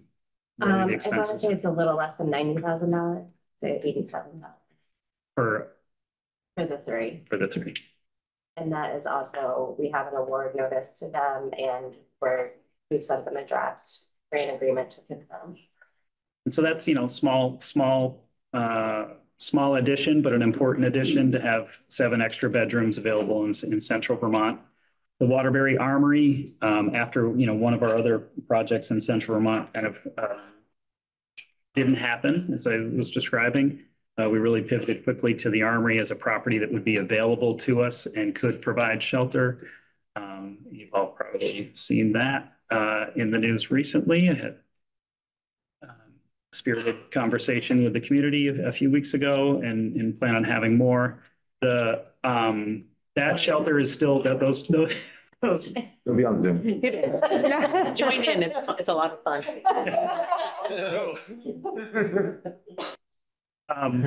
So it's moving, that's moving fast. We have a lot of resources dedicated to it right now. It's the buildings and general services, it's the National Guard.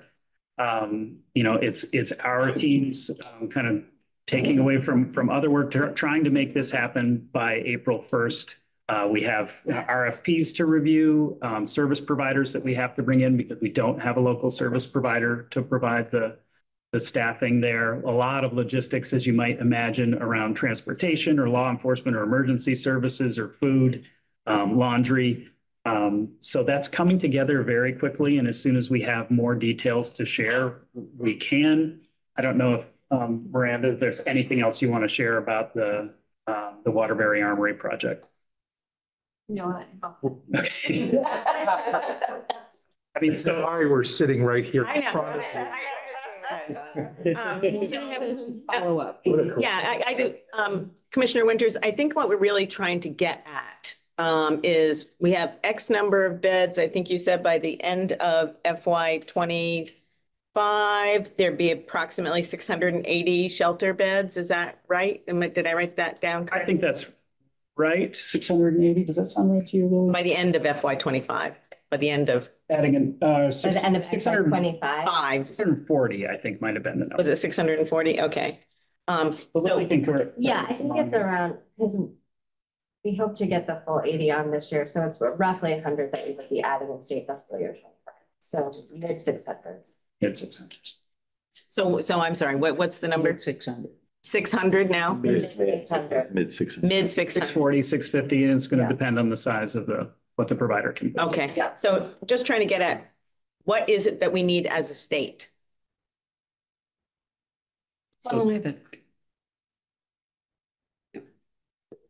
Are you saying 640 is it? So there will be 640-ish shelter beds as of the end of FY25. We obviously need many more shelter beds than that. The current funding, the current capacity that we know of with the providers we're working with is to increase by another 100 this year. We would need to increase by more after that. But in July, what will the shelter bed capacity, what will the need be? It's significant.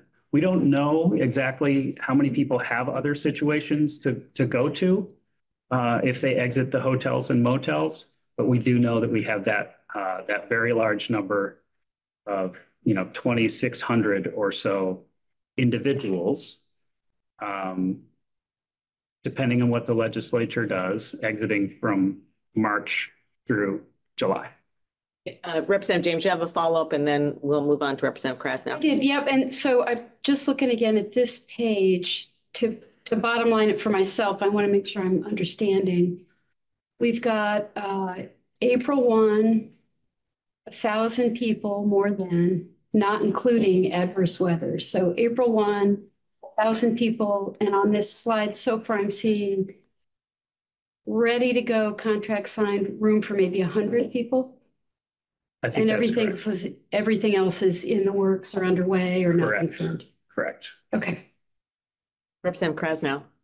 Yeah, Representative James took some of my questioning, but I guess my first question is, does this money in the BAA, does it factor in additional costs such as transportation, kids moving around to schools, even furniture, upstart costs, things like that?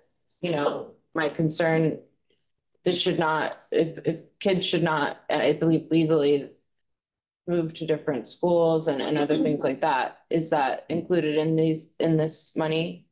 I think that's separate. I might defer to some. Well, because I haven't, so that's more I'm not sure how that's budgeted for kids who, there's the McKinney-Vento law. Yeah, that's what I'm referring to. Follow up. Do you know where that falls in the budget? I'm not sure if I formally introduced myself. I'm Lily, for the record, Lily Sojourner, interim director of the Office of Economic Opportunity. That would be a question for agency of education. I think that it is something that economic services and DCEP aware of, and, you know, we're in touch with the Agency of Education if there are changes coming that we will have to work with school districts on. I mean, in terms of some of your other questions, for instance, Winston Prouty, right? I mean, this includes the operating costs for that site. So it includes furniture for the space. You know, people will be moving into a space that has furniture, that has the things to meet their basic needs. They're putting costs in that project. So the emergency apartments include, you know, the supplies. So some of those things are included in this, and then some of the things that you mentioned would not be. Okay. And are not traditionally things that we fund through DCF. So that's not in this. No, I don't believe so. I think it is funded elsewhere though. And one of the things that we do take into account when we're either placing people in a hotel or a shelter, or if we were moving people to a temporary shelter site, is we do try to give preference to those who have a connection to the community. We do like to disrupt children in particular in school systems as little as possible when we make these moves. Yeah, I've seen that in my community, and it's been really horrible for youth. You know, and we've had some youth in my community who've spent years now living in a hotel, being shuffled around the state, and it's really hard. I'm gonna ask one more time, that I've asked this before, but my biggest concern is if by April 1st, this does not happen, there's no other options for people. There is no housing. There is no place for people to go. So I'm just looking for reassurance that that this will happen. And when we earlier, when mentioned, you know, shelter first state, that means that you go to shelter first before hotel, not that we give shelter to everyone. That's correct. Right. Housing first is something different. Right. And so, you know, we already in my community area have, as we all know, dozens of people being turned away when it's even this cold out.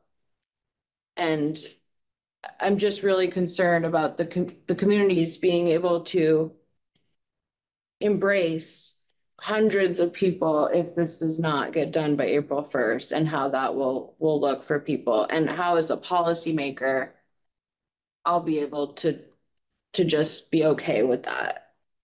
Is there a question? No, Krasno? Okay. I'm just trying to make sure that everybody. My question was, what's the plan if it's not done by April 1st? Thank you. So I think we reassess our relationship with the hotels. I think we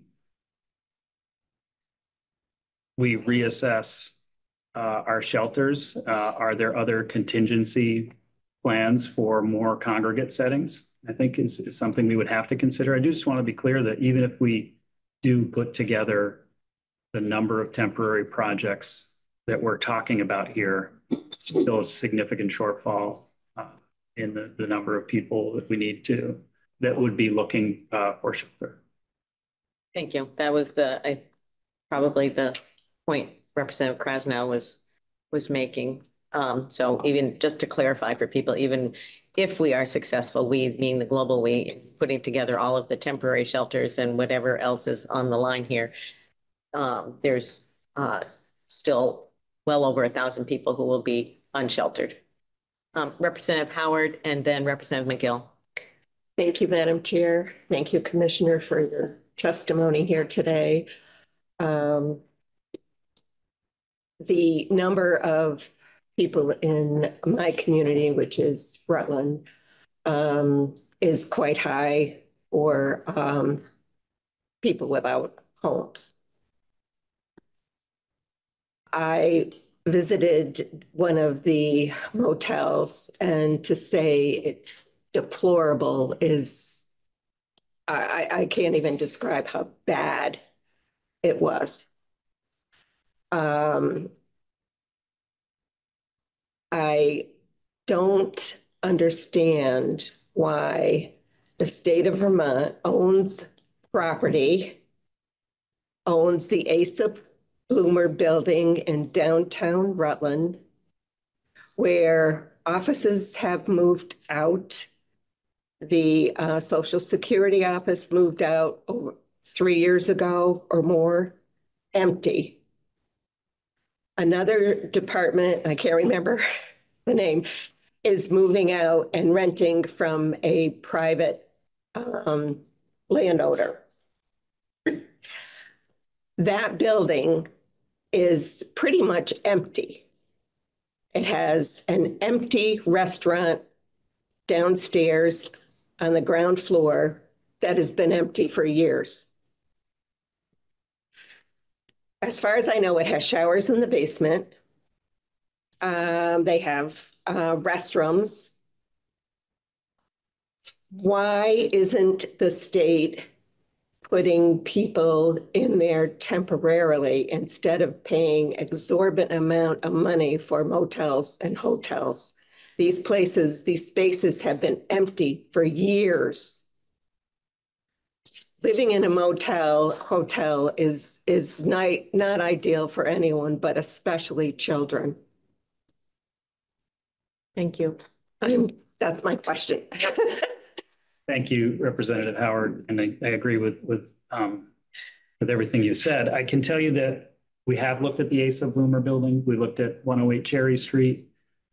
We are looking at all available state properties. It's expensive to retrofit some, so it could be maybe temporary. You have to have there are fire codes and certain sprinkler systems that are required for overnight occupancy. That was one of the most prohibitive things, I think, about both Cherry Street and the Asa Bloomer building, but BGS can speak more specifically to that. We are looking at state properties and anything that we have available. If you have some others that I would love to connect with you. We've been actively engaged in Rutland trying to find spaces. I've had some conversations with Rep. McGuire. I'm in constant contact with the mayor.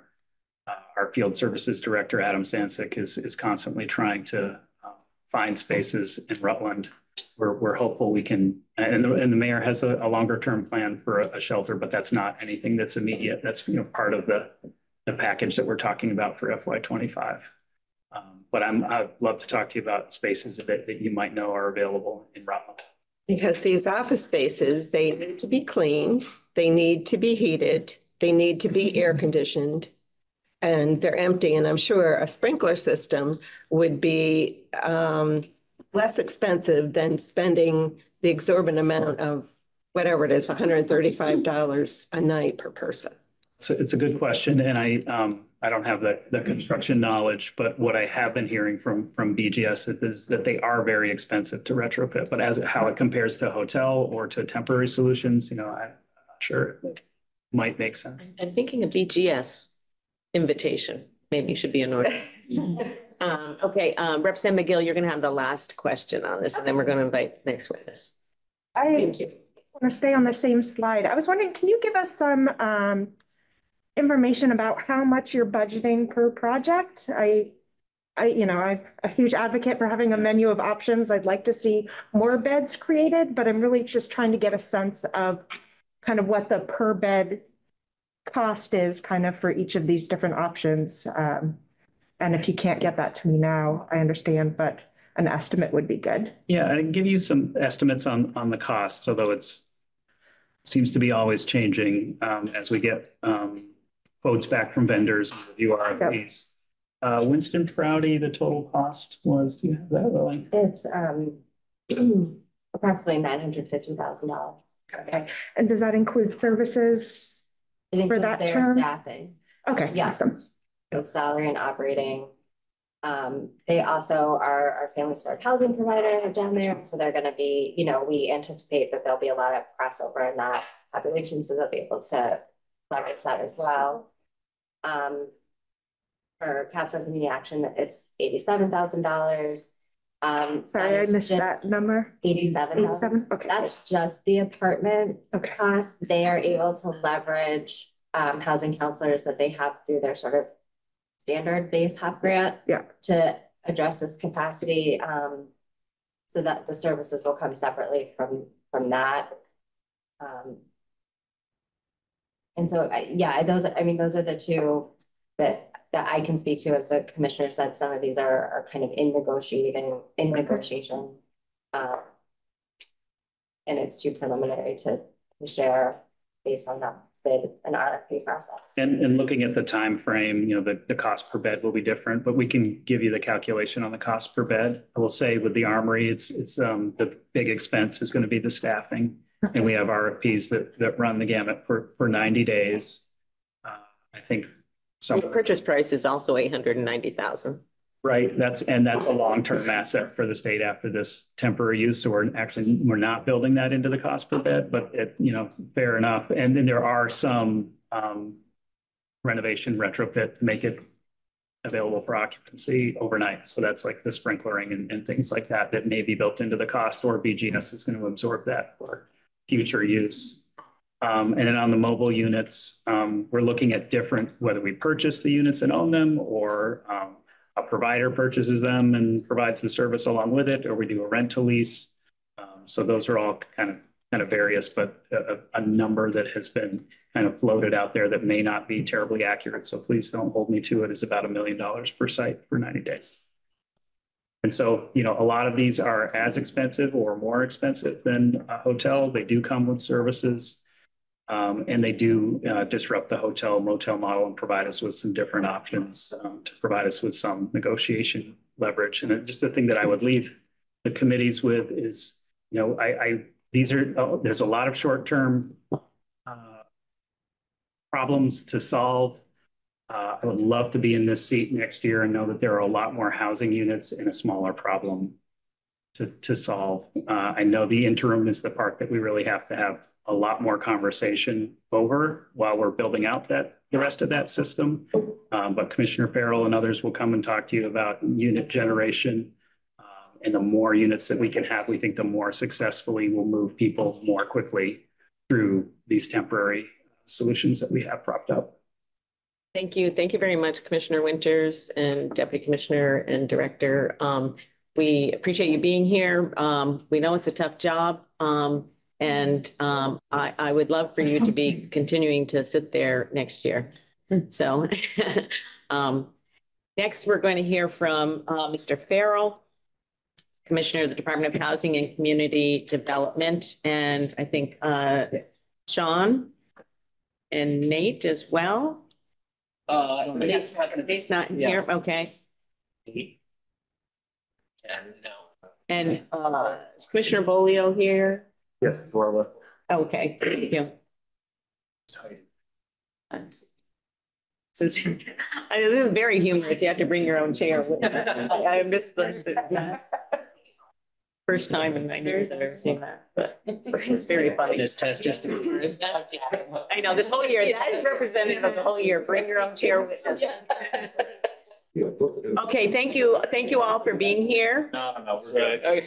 Make faces. As you're leaving, please, if you could keep it down, or we'd like to hear from the witnesses.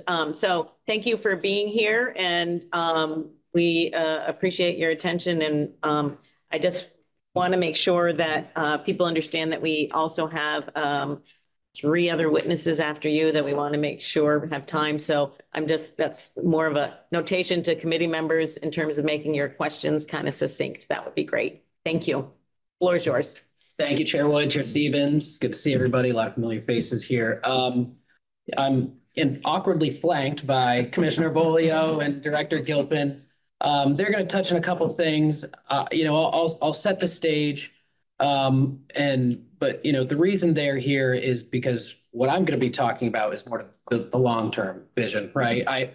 I can't make any promises about permanent units that are going to come online to solve this April 1 issue or even a July 1 issue.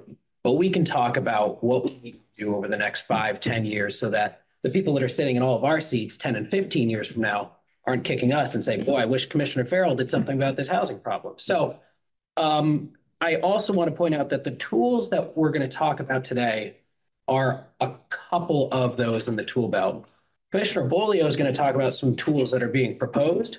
Those are also not the only things being proposed. There are many things, but we wanted to give a flavor of the way we can leverage public and private capital to make sure that we're bringing everybody into this. Can I interrupt just for a moment? I just want to make sure that you have not submitted anything in advance because I don't see it on our web pages. Yeah, we won't be submitting any. We may submit VHIP data, I suppose, but we have nothing to share. Okay, I see we do have something from Commissioner Bolio. I have a one pager on one of them. I see it. Yes, right. That is there. It's going to be impossible to see on the screen, so I'll probably just speak to it, but it is available. People can call it up. Thank you. Sorry, I just wanted to make sure that we weren't missing something that had been sent in. No, that's okay. And I guess, as I get started here, for the record, Alex Farrell, Commissioner at the Department of Housing and Community Development. So, like I said, I'm in the position where while you all are very much focused on this emergency, I have to look 5-10 years down the road. And I have to use the data available from Vermont, but also in other jurisdictions, what has worked and what needs help from other resources. And what that means is, in my seat, I cannot separate homelessness from the broader housing issue. And there's a lot of data that shows us why that is. And I can touch on that in a minute. You'll also hear me say that this is going to have to be a layered approach. You will never hear me say that Act 250 reform alone is going to solve the problem. Nor will you hear me say zoning reform alone is going to solve the problem, or appeals reform, or just state investment, or just incentives to leverage private investment. I will never say any of those things alone will solve this. You will hear me say we have to do all of them to solve this problem. I think Chris Donnelly said something that I've said a couple times, and I just really appreciate. There's a lot of folks saying this. We are not in danger of overbuilding anytime soon. The efforts we make to increase production of homes and the investments we make there are not going to push us too far in the other direction because we are so far behind. And we've done it to ourselves over decades. I'll share some more data there in a moment. So this decades of underproduction, the population we're discussing today are most harmed by that underproduction. In every jurisdiction where this has been studied, the people who are most harmed by low production and low vacancy rates are the most vulnerable, the homeless and the people that are on SSDI. So we know that programs like VHIP that have received substantial funding and VHIP is a new tool in the tool belt that has been bringing units online at a pace and a cost that we weren't benefiting from prior to March of 2020. And so we've got that great benefit now. But just like with the layered approach to regulatory reform and appeals reform and all of this, VHIP alone also will be the tool. VHCB, VHFA with the low-income housing tax credit. These are all tools that work together, community development block grants. And so as we're thinking about how we make investments, we also need to think about how the state leverages federal investment as well. So Director Gilpin in a moment is going to dive a little bit more into VHIP, the data that we have thus far, and then what we expect from VHIP going forward. And luckily, Chris Donnelly teed some of that up. But what we have observed is that even after historic investments, 500 million over the last 3 years, that didn't get us where we needed to be. It's getting us a lot of the way, and that's because of partners like VHCB and CHT. It's also because of the work VHIP is doing. But we have just had the greatest test case in the history of our state that proved that investment alone, far beyond the state's means, will just not do it. We need investment along with many other things. So the reason I am, really working hard to share this message and make it clear that vacancy rates and high rents are most negatively impacting folks at the lower end of the economic spectrum is because A, there's data to support it, and B, this is really finally starting to gain wider acceptance. And I'm sure A lot of folks have seen the publicity that the book, how Homelessness is a Housing Issue, has gotten. That has made a lot of this data more widely known and accepted, and has, reaffirmed a lot of what we're saying, that it's got to be a multi-layered approach, and expanding the whole stock is really important, especially for folks at this lower end of the economic spectrum. And it's also easy. I know we probably hear in the news, folks want to point to substance use disorder, want to point to mental health and say these are the reason for our homelessness issue. It's not. It's certainly not the driving factor. There are complicating factors that make it a lot more challenging to make sure these folks get into a better place. They are complicating factors, not the driving factor. And frankly, there's evidence to suggest that nor is poverty the driving factor. It is what leads to somebody being more at risk for homelessness, but the scarcity in a region or a city is what drives those homelessness rates. You can compare Detroit and San Francisco, for example. There's a far worse homelessness rate in San Francisco than in Detroit, largely because Detroit has had other problems, but those problems have led to, despite a worse poverty rate, more vacancies. There are dozens of other cases that can highlight this, so I won't dive into all of them. But the best way to combat homelessness in the long run is going to be to increase the supply. Now, I'm going to quickly, before we pivot to more tangibly the tool we are using right now, VHIP, and then just a couple examples of proposals from Commissioner Bolio. I just want to cite something that VHFA put in a recent post that I think summarizes sort of the Vermont situation well. And they said in most counties in Vermont, the number of people experiencing homelessness increased between 22 and 23. Not a surprise, with the greatest increase in Rutland County. Meanwhile, the number of building permits issued each year in Vermont has stagnated at about 2,300 homes. It stayed flat at about that for 21 and 22, and was far lower in the years before that. The HUD median rent estimates for Vermont counties continued increasing at an annual pace of 5%, and statewide rental vacancy rates are below the 5% threshold considered to be a healthy vacancy rate. And any of the other measures that we discussed today that don't focus on permanently increasing the supply of housing in Vermont are one aspect of what we need to discuss here. Because like I said before, the people in our seats 10 years from now are going to kick us if we didn't also look at that total supply.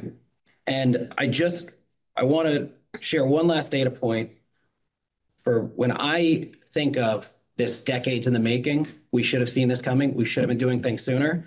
I'm going to just talk a bit about the units permitted by decade. So in the 80s, the average number of units permitted per year was almost 3,900 units per year. Just so folks know, that actually peaked right around 88, 89. Then in the 90s, that average came down from 3,900 units to, in the 90s, it was about 2,800 units average per year. In the early 2000s, it came up slightly from that roughly 2,300 to about 2,500 per year in the early 2000s. And then from 2010 to 2019, the average number of units permitted during that decade was 1,600 units. So decade after decade, we slowly produced less and less. And here we are now talking about an absolute crisis. Now, 2020 to 2022, so just essentially the last 3 years that we have data for, there was a slight uptick in each of those years that got us to that roughly 2,300 that we saw in 2022. So about 2,200 units on average during those years. And we know that some of that was a benefit of substantial public investment. But again, we're talking about a $500 million investment that we're not going to be able to do again in that short of a time. Perhaps, as Chris laid out a case, over a number of years, we can find ways to be strategic about our investments. We also need to be clear-eyed and realistic about what our capacity as a state and how we can increase that. And I'm going to make one final point before I pass it off to Sean, which is the reason these layered reforms are beneficial. things like zoning reform, appeals reform, Act 250 reform, incentives to leverage private capital. When you stack them all and then we remove these arbitrary caps, the cost per unit on a construction basis might not change, but the average cost can decrease because it's about scale. If we're capping the number of units that can be built in a certain area at, say, 29 before triggering Act 250 and adding other costs, well, developers are going to stop there. They're going to just build to what's going to be just enough before they hit that cap. And we're going to lose out on all kinds of units that we really can't count. Perhaps that developer could have built 80 units on that same square footage. We are doing this to ourselves, and in some ways we can quantify it, in some ways we can't. It's hard to prove a negative, right? So I just want to say it's not that we can save costs because you save on the Act 250 application. You're losing out on scale because all those fixed costs, all the infrastructure you have to go in to put that building in, you need to spread that over more units. And if we're not letting developers spread it over more units, we are driving up the per unit cost. So that's where you can drive that cost down, not just from the savings from a permit. Anyway, why don't we pass it to Sean? Actually, oh, sure. Why don't we take a moment to take questions for you, and then we'll pass it to Sean. Chair Stevens and I are going to take the prerogative of being at the head of the table and asking a couple ourselves. So the first one, I am delighted to hear you say that you'll never hear you say that Act 250 reform alone will solve this problem. Delighted to hear you say that. And I'm delighted to hear you say that I have to look 5 to 10 years down the road, you know, for the people sitting in your seats 10 years from now. What I'm not delighted to hear, because we haven't heard it, is an actual plan. You know, we saw from our previous witness this morning that they actually have thought about what it would take to serve very low income people. The trickle down effect, let's build a bunch of, housing in general. I'll be honest, I've been frustrated that we've put $500 million plus into this, and we have not focused sufficiently on people of very low incomes. And so I don't see a plan coming from you. I don't see something on the table that says we need X number of units every year to do this. And like you said, permit reform is not going to be sufficient to do this. We are going to need an influx. And even if we don't have sufficient funds, so even if, the administration says, we're not going to raise taxes to do this, or we're not going to have some other kind of income, it's still, I believe, the responsibility to say what it is that we need, even if we're not able to fund it at this point in time. And that honestly is just something I have not seen. And, maybe you have that, but we would love to see that. Is there a question there, Madam Chair? No. Question answer it. Is, do you have such a plan about how many units, how much it would cost? What, that is my question. Thank you, Chair Stevens. Certainly. And to be clear, the legislation we proposed was based on the plan that we have. So for starters, we actually agree with VHFA's assessment that if by 2030 we are able to produce 30 to 40,000 units. So what that works out to be is that the building permit numbers I was sharing with you need to be between 4,700 and 5,500 per year to hit that. That would start getting us to healthy vacancy rates. I'm sure some of you tuned in and saw our presentations during the fall about the unit deficits, and you saw how we walked through by region what the vacancy rates are by ownership and by rental. And then you saw that we talked about how many units we need to get to those healthy vacancy rates. So that's the starting point, right? I think you're saying we've assessed the problem, but what you're not seeing is the plan to get there. So our estimates based on what we proposed, we think are a good step in the right direction, though we recognize political realities make it tough to pin down something that everyone can agree upon and we think meets the needs. Anytime you put out a projection, folks are going to quibble about what's the number. Why do you say 10% increase versus 16% increase? So for example, if we're able to estimate based on what Minneapolis's reforms did, That got them roughly 13-15% ongoing increase. There were some years immediately after their reforms that got them higher than that, but assuming those are anomalies, the 15% increase is a basis. So when we recommend stacking reforms, we can then use that data to assume a certain layered effect. I think it's reasonable to assume that the H719 stacked reforms, for example, would result in production between 4,200 units per year and 4,900 units per year. That would get us back to that late 80s production. That is what needs to happen in order to meet this need. The reason there's also included in that investment in things like VHIP, in things like other incentives, and the administration continues to fund VHCB is because you are right. Those complement this broader approach. And I understand what you're, pointing to with this trickle down. This is not my theory. This is experts who have studied this for decades. I am simply pointing to the correlation between vacancy rates and rates of homelessness. And we are also saying we need to continue to invest in things like VHIP and VHCB that are going to ensure that there are specifically those units as well. Okay, I'm going to call in Chair Stevens, Elder, and then Gregoire. Thank you, Madam Chair. You did use this word, Commissioner. Are we in a crisis? Certainly. Why haven't we called a state of emergency then? That's beyond my. Is it being discussed at any level in this building of saying we've been discussing a housing crisis, an unhoused crisis, a middle income housing crisis? We have this number of 40,000 units unattainable in our current state. And yet we're not calling for a state of emergency, which is something we cannot do as a legislature and as a General Assembly. So the political reality is that we are going to sit and talk at meetings like this and in meetings in our individual rooms and talk about what we should be doing.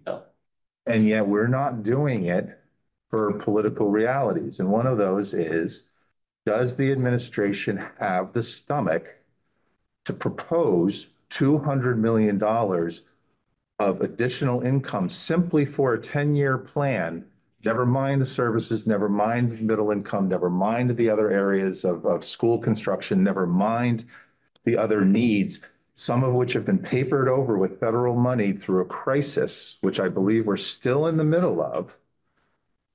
Does this administration have the stomach to consider raising $200 million a year for the next 10 years to putting their heads down and figuring out where we're going to find that money and how, and be frank with us and be frank with the public that talking about what we need ends up just being a Sisyphean effort, because we have studies that show us for years and years and years what we need. We understand here in this building what we need. Are we willing to make the investment? Is the administration willing to put forward a plan to fund something like a 10-year housing plan, to fund a 10-year school construction plan? I think there are a few questions in there. I don't know about a school construction plan. But specifically for housing, yes, we had a proposal today for $200 million a year that would provide at least 2 and perhaps 3 of the stools of dealing with low-income housing, and including some of the stuff we'll hear from Sean. But the question is, in the end, will we be able to raise the money? And are we looking for a way, are we, Vermont, looking for a way to fund it? Because I've been talking about this for 15 years and we haven't achieved it. Is that my failure? There is part of the collective failure. And I think the failure to address how we would actually do this. Now we have a number in front of us today. Is the administration willing to address the need for investing $200 million in low-income housing over the next 10 years? I think that investment contemplates keeping the current structure exactly the same. And the plan that we laid out indicates that we can make the investment go further, that we don't necessarily need to go to that level, $2 billion over 10 years. We can make a significant investment, but we can make a smaller investment if we make the hard choices, make the structural change that's needed. And was there a down payment in the budget proposal to VHCB and to other housing agencies, or was that missing this year? The budget does have VHCB included. Sufficient? That's not my call. I'm sorry, I didn't hear that last part. I asked him if that was sufficient. Oh, okay. All right. Thank you. All right. Thank you, Representative Elder, Gregoire, and then Bartley. Thank you. Thanks for being here. I am going to follow up on a bill that you did talk to us about, not in too much detail, but this is Bill 686 that basically asks us to sort of measure as we go against these goals. So whether the goal is 5,500 units a year, 30,000 units over 5 years, whatever the goal is, to say, let's see if we're hitting some interstitial benchmarks that are appropriate, realistic. So without getting more into that, one thing that came up from your testimony, or actually your contractor's testimony, is that we have this part of Act 47 S100 that we passed that says upon publication of the statewide housing needs assessment, we also have to have accompanying regional targets. And then we heard testimony that said, actually, we don't know if we can do that because the statewide housing needs assessment isn't necessarily a targets thing, it's a projections thing. And anyway, it's county-based, not regions-based. I'll leave it at that, but we're going to revisit that.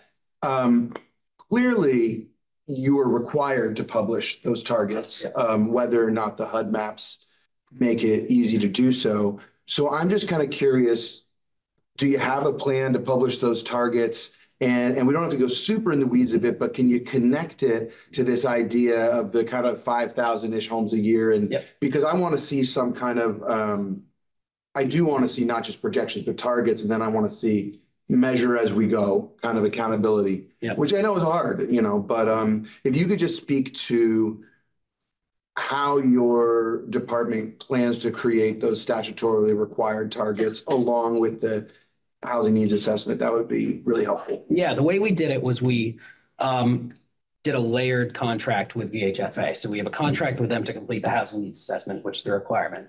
And then we worked with the RPCs and VHFA to pair up to set those other targets for it. I believe 2040 and 2050, is that what? Yes. So we acknowledge the need to do both separately, and then we coordinated with the RPCs to make sure that we can make that happen. You know, the statute says you have to do them both together. Well, we legally can't do them together, so to speak, because we have to have a submission to HUD. Right. They're going to be done as part of the same project, if you know what I mean. So the same insights that are coming from the housing needs assessment will be part of this broader targets. But our housing needs assessment is going to kind of point out, and again, Act 47 talked about 2030. We don't want to wait for goals in 2040 and 2050. And so I do, I thought in some ways your testimony kind of let me know that, or made me infer, and maybe I've got this wrong, but that actually we've asked for something that maybe your department can't do in Act 47. And I want to drill down on that because setting targets along with the current statewide housing needs assessment was a very clear goal of that legislation. And sometimes we have to revisit these things and say, oh, actually, the square peg isn't going to fit in the round hole here, but we need to have clarity on that.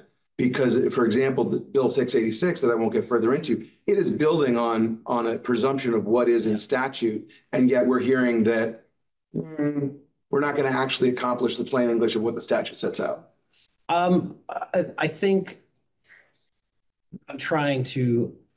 we are achieving that. It's not that we're going to change the housing needs assessment to do that. It's that we're adding this on top of the housing needs assessment. Now, from my seat, that is effectively no different for you all because you're getting the same information. Whether we give HUD something different shouldn't matter to the General Assembly because they'll still get all the information. We just have to parse out what HUD gets. Right. Director Gilpin, do you want to? Yeah, I'd say it's the same deliverable. So we are putting them together functionally. Okay. Yeah, just as long as they come out contemporaneously. Yeah. And I won't belabor that any further. Thank you. Okay. Thank you. Thank you. Thank you. Representative Gregoire and then Bartley, and then I want to make sure that your other presenters have an opportunity. So last two questions for you for right now. Anyway. Okay. And sorry, just a moment. Sure. I do want to make note of the time. You know, we're at nearly 20 to 12, and we want to make sure that we have time for particularly the Pathways folks before we break because they've come a long distance, and the Center for Vermont Habitat for Humanity is going to be today. Going to be today after lunch in House General and Housing. So any member of my committee that wants to join that, not any member, because I need a quorum in my committee, but just any, not every. yeah. That would be great. So I just want to, sorry, there's just been a lot of questions. As you know, this is just something that we are struggling greatly with here, and we know that everyone is doing the same. So Representative Gregoire. In interest of time, I will pare my question and comments down. I appreciate use of science to discuss this issue and studies and economics. We know, well, I think some people know and some don't, but that scale matters. But I just want to ask this question. I guess I have a lot more to say about the whole issues of everything that works together. But if the legislature is finally willing to come to the table in good faith, is the governor willing to come to the table in good faith as well? Oh, certainly. Okay. Okay. We'll add to that. Representative Bartley. I mean, thank you. Two sides to every story. Exactly. And thank you for being here today. I just want to make sure I'm hearing correctly and understanding correctly that you're not implying that Act 250 reform is the only solution to the crisis. And I think we all around this table and in this room agree that this is a crisis. But it's just one aspect of the recommendation that you're making, which is also why the governor's recommendation was formed in an omnibus bill. Is that correct? That is correct. Thank you. Thank you. Okay. I think we're going to pivot now to Mr. Gilpin. Makes sense to go first. Sure. Why don't we do Sean first? Is that okay? Yeah, certainly. Hello, everyone. My name is Sean Gilpin, Housing Division Director at the Department of Housing and Community Development. I'll try to be brief, and certainly I'm not difficult to find, so feel free to reach out to me afterwards for follow-ups, and there's an awful lot of information on our website as well that gets updated regularly, including some statistics. But VHIP, the Vermont Housing Improvement Program, is a really exciting and frankly very impressive partnership between us and the 5 homeownership centers throughout the state. So it covers all the regions of the state. It's a program by which we provide through the homeownership centers relatively small grants to private property owners in order to reinvest in vacant and underutilized properties. To bring the idea is it's a rehabilitation project to take some of these old blighted buildings, bring them back up to code, and put them into service as rental housing. The program has matured and evolved over time. It started out at the very end of 2020 as the Rehousing Recovery Program. It was actually funded with CARES Act dollars, and then was put into statute the following year and has been funded with ARPA to date. And so we get quarterly reports from the home ownership centers. As of their report on January 1, so from the beginning of the program to January 1 of this calendar year, we've brought 535 units online. Over 90% of those are serving people exiting homelessness. There are an additional, as we speak, 86 units in the pipeline right now. I fully expect that we'll exceed 400 units this calendar year. And we'll probably be on pace to continue that for the following calendar year as well. There are a number of program parameters that we apply to this outside of just what's in the statute. But what has been done up to this point has been a focus primarily, as was noted earlier, primarily on rehousing the homeless. And that is in large part because of the statutory directive to do so, as well as the funding mechanism, which has been COVID relief dollars, which we needed to show to the feds that there was a direct nexus to alleviating COVID. And our argument was that removing people from congregate shelters was a necessary move to make.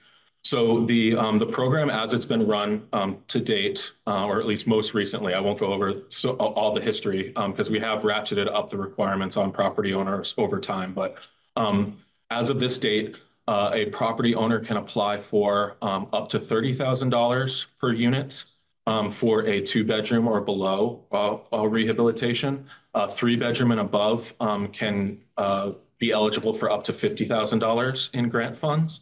And then any new unit construction. So if you're converting a commercial building, an office building, something like that, if you're dividing a single family home into multiple units, each one of those net new units could be eligible for up to that $50,000. There is a 20% match requirement on behalf of the property owners. We have seen that just be completely exceeded in absolutely every project. So we're really finding out that, and our average grant amounts is $38,600. So for $38,600 in public investment, we're getting new units online. And these units are required to be rented at HUD fair market rent rates, which is the amount that a Section 8 housing choice voucher can pay, is allowed to pay for a minimum of 5 years. And they must be rented to somebody who's been referred by the Coordinated Entry Lead Organization or a refugee resettlement organization. There's been a handful of those, but it's by and large been homeless providers. Now, we're about to go through a pretty exciting transition in this program that's going to broaden it dramatically. We are almost fully obligated all of the ARPA dollars that were spent. And at the end of next week, we're actually going to be pausing applications at all 5 homeownership centers to give us a moment to institute new rules that actually live up to the full aperture that was allowed in the statute. And so there will essentially be 2 different tracks that a property owner is entitled to take. One maintains that 5-year affordability level and the homeless service component, or an alternative track would be a 10-year affordability timeframe without the homeless service component. So one property owner could rent to ideally tenants at 80% area median income or below for that 10-year period. And there is, I will say, just the one last thing, we are asking to actually move to all of these grants being forgivable loans. And that is a tax implication. For all intents and purposes, they function, it's a 0 interest deferred payment loan that's forgiven on a percentage basis each year, so that by the end of the compliance period, it's been completely forgiven. What we've found is that people getting this lump sum is causing some tax issues with some individuals because that's considered taxable income in that tax year. We understand that on the federal level, if it's a forgivable loan, it will only be considered, only the amount of the loan that's forgiven in that year will be considered taxable income, which will make it dramatically easier. Although we encourage everyone to seek out private tax assistance, figuring that out. We don't provide any of that guidance, but I'll stop there. I could talk about this program all day, but it has done an incredible amount of just unit creation, but also anecdotally, we're hearing a lot of connectivity between local property owners and service providers that they weren't aware of before, and actually seeing sort of organically a better communication in that housing ecosystem in the places this has been utilized. Thank you. I just want to would you state again the 10%? It seemed like that would be removing the requirement to assist people with who are facing homelessness or are homeless. Yeah, so that will be an option that doesn't have that requirement.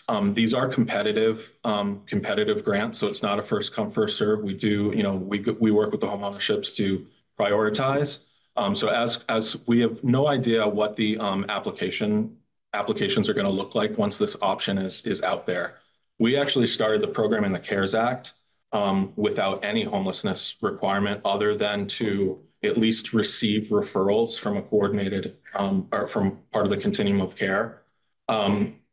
we actually found that, several landlords took it up, and the program was still well subscribed. And we actually ramped up and said that for the latter half of the CARES and that all of the ARPA to date has been that homeless requirement. And we have not seen the numbers go down. I expect, as was noted, we're probably getting a lot of the low hanging fruit. So in order to keep the program, bringing on as many units online as possible, we want to go to the full statutory parameters, because there has been a concerted effort among our home ownership centers to be sure that we maintain, and we want to do that as well, maintain a large portion of this program being focused on homeless service provision, but also want to expand it to other, low income unit creation, just to bring new units online. But that 5-year option still have what required. Yeah, I understand. So I just want to make, I guess my question is, will you be delineating a certain amount for each? Or are you just going to be managing this as one budget? It would be easier for us to manage as one budget. When we start delineating amounts, it gets because we're working with 5 different organizations, and they all would have to figure out their allocations for the private. So it becomes really cumbersome. Okay. We could set general. I mean, I would be more than happy to put in our policy log and our policy documents that we have targets for certain percentages. I guess okay. Other people need to ask questions. We're just going to take a couple of questions. I do have concerns that that's going to reduce the number and the focus on people experiencing homelessness. And again, refocus on the trickle down effect, which, we see is not necessarily beneficial for quick access, fast access, as you have proven that can happen. So, thank you for that. Yes, Representative Chestnut Tangerman. Thank you. So my understanding of the HIP program is that it has had a lot of success all around the state. Correct. Rural areas as well as what we call urban. But I just wanted to confirm the size of the projects. Are they primarily, I understand they're multi-unit projects, but less than 5, or can you clarify who's applying for and using the grants? Yeah, it definitely varies by region. We see some more sophisticated operators in the Chittenden County area, Northwest area. But by and large, I'd say it's probably about a half and half split. I don't have the exact data in front of me, but it's probably about a half and half split of below 5 unit structures and above. But and as the program has aged, we've seen more and more smaller landlords get involved. I think it's as sort of the word's gotten out and they've seen some of the other operators in town be able to utilize it effectively. That it's continuing to spread around the communities in small. And is it being used by just average person wanting to do an ADU on the property, or? Yes, we actually we've completed 13 ADUs as of January 1, and there are 54 in the pipeline. And we're actually we've worked a little bit. We're always trying to braid resources, so we work with the weatherization crew to try to figure out how to up referrals there. We've also had some conversations with some of the credit unions and the Realtors Association to talk about whether this could be considered a potential piece of equity going into a home purchase, so that you could purchase a home and with the intention of building an ADU for affordability reasons. So there are a lot of opportunities there. And I will point out that there's a great deal of data on your website. You can see for your own regions who actually by individual and how much they received for what quantity of unit right on the HIP website. So thank you for that transparency in data. Okay. Okay. Yes, Representative Burrows. Sorry, I said Burrows. Thank you. We talked last week about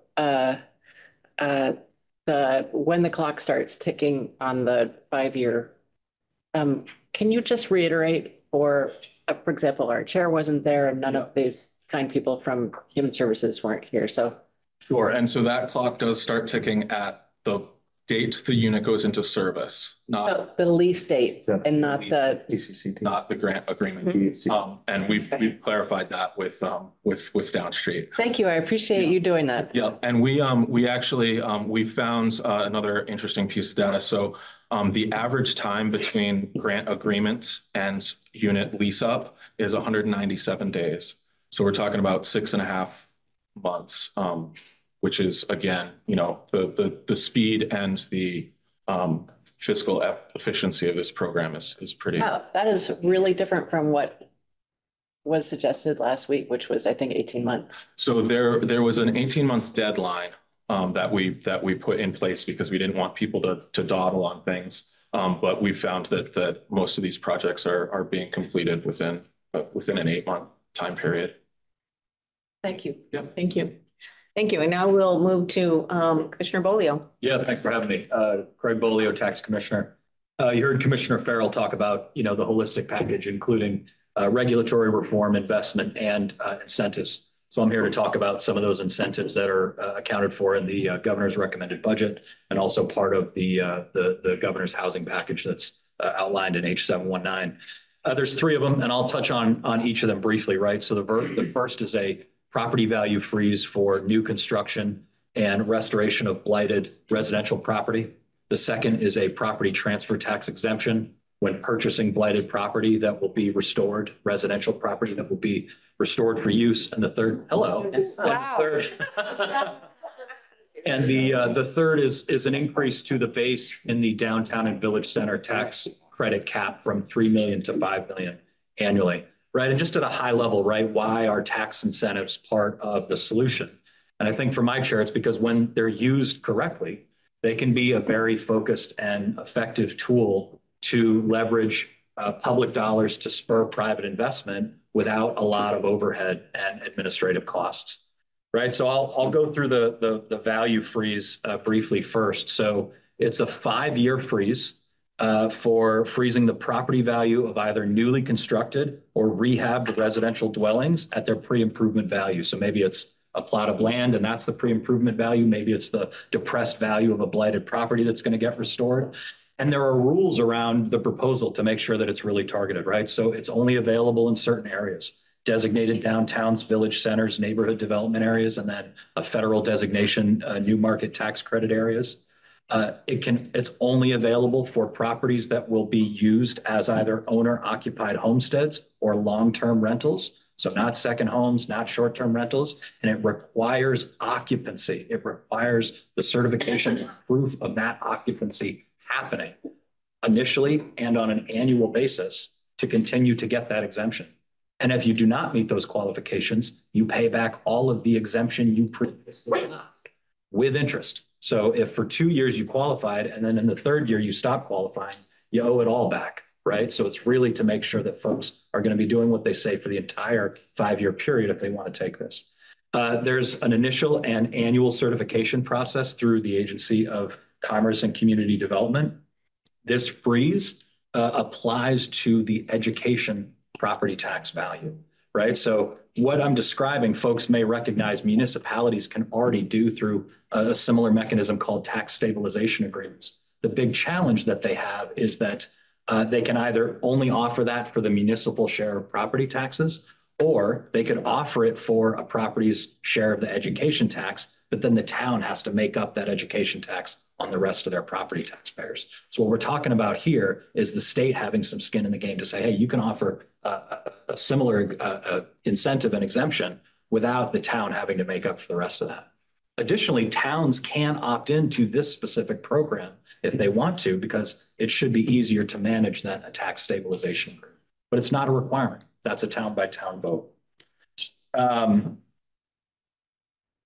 Then rehab qualifies if it actually meets certain definitions of blighted and has certain levels of investment on it, right? So that's sort of the big first one, and we're basing it on programs that we've seen around the country, right? Not only existing Vermont law that offers very similar options for municipalities to use today that I think are underutilized because of the impact of the statewide education tax, but very similar programs we see in localities all around the country in, I think, about a dozen states. And so this is really a program that is a type of program that's been out there doing good things. The property transfer tax exemption. So briefly, that is a property transfer tax is paid on the transfer of real property in Vermont, usually paid by the buyer. So this would be an exemption for buyers who are purchasing blighted property with a certification that they will rehab it so that it can be used again for owner-occupied homesteads or long-term rentals within 3 years. And again, to keep that exemption, they have to show us. They have to either, the property has to have a homestead declaration on it or a landlord certificate that shows it's a long-term rental. And if they don't, we claw it back. That's available statewide, not just designated areas, because you want to be able to rehab blighted property anywhere. And both of these have a very modest price tag attached to them when you look at the existing activity that would get exemptions, right? And so if we do our jobs well here in this area, what you'd see is hopefully down the line, when you start to calculate the tax expenditure, it would be much higher than the projection today, because we're talking about the forecasts and the projections and the activity that happens today compared to what could happen if we were to do all of the reforms that we're talking about, but these specific incentives included. Thank you very much, Commissioner Bolio. We're actually not going to take any questions. You are the lucky one end of the road, because we want to make sure in the next 15 minutes that we have time to devote to the Pathways folks who have come a long ways. So we appreciate your time and attention here. And obviously this is not going to be the end of our time together. So it's been very helpful. I know particularly for our Committee on Human Services to hear some of the other things, more details on that. So thank you very much. Thank you. Okay, we're going to hear now from Pathways, Maria and Cheryl. Yes. Yes. And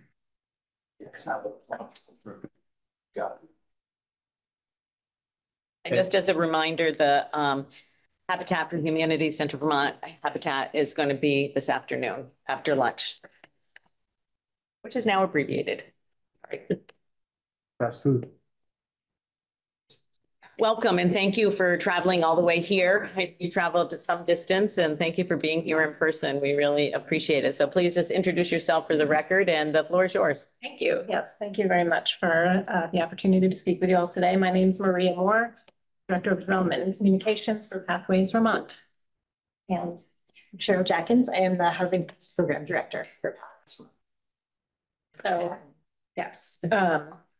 The information that's been shared with the committee is this one-page document that I think might be going up on the screen. They're figuring that out now. So I'll just give a really brief overview of Pathways. Pathways Vermont has been providing a variety of programs and services throughout the state since 2010. It started as a pilot program for Housing First in 2009 in Chittenden County and has since expanded in terms of where Housing First is currently offered and in other core programs that we offer. We work with individuals who are experiencing homelessness, mental health challenges, and are involved with corrections, to name a few populations.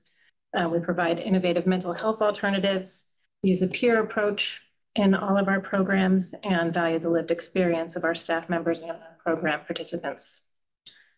So as I mentioned, our first and largest program is Housing First. It's up behind you now. Oh, great. Thank you. And I'm sure it will be appearing momentarily in our committee pages. Okay. Yes, it is in housings. Thank you. So our Housing First program is through partnerships with both the Department of Mental Health and the Department of Corrections. And in 7 counties through the Department of Mental Health, through both partnerships, and then an additional 2 counties through the Department of Corrections. And then the 3 proposals that we are bringing this year is to bring Housing First statewide is one possibility, which would, that investment would bring housing and services to 500 households, and it would expand using our existing infrastructure and staffing to those currently unserved counties. Other ideas that we're proposing are bringing Housing First to the Northeast Kingdom. And another possibility is bringing it to Rutland County, where we already. Well,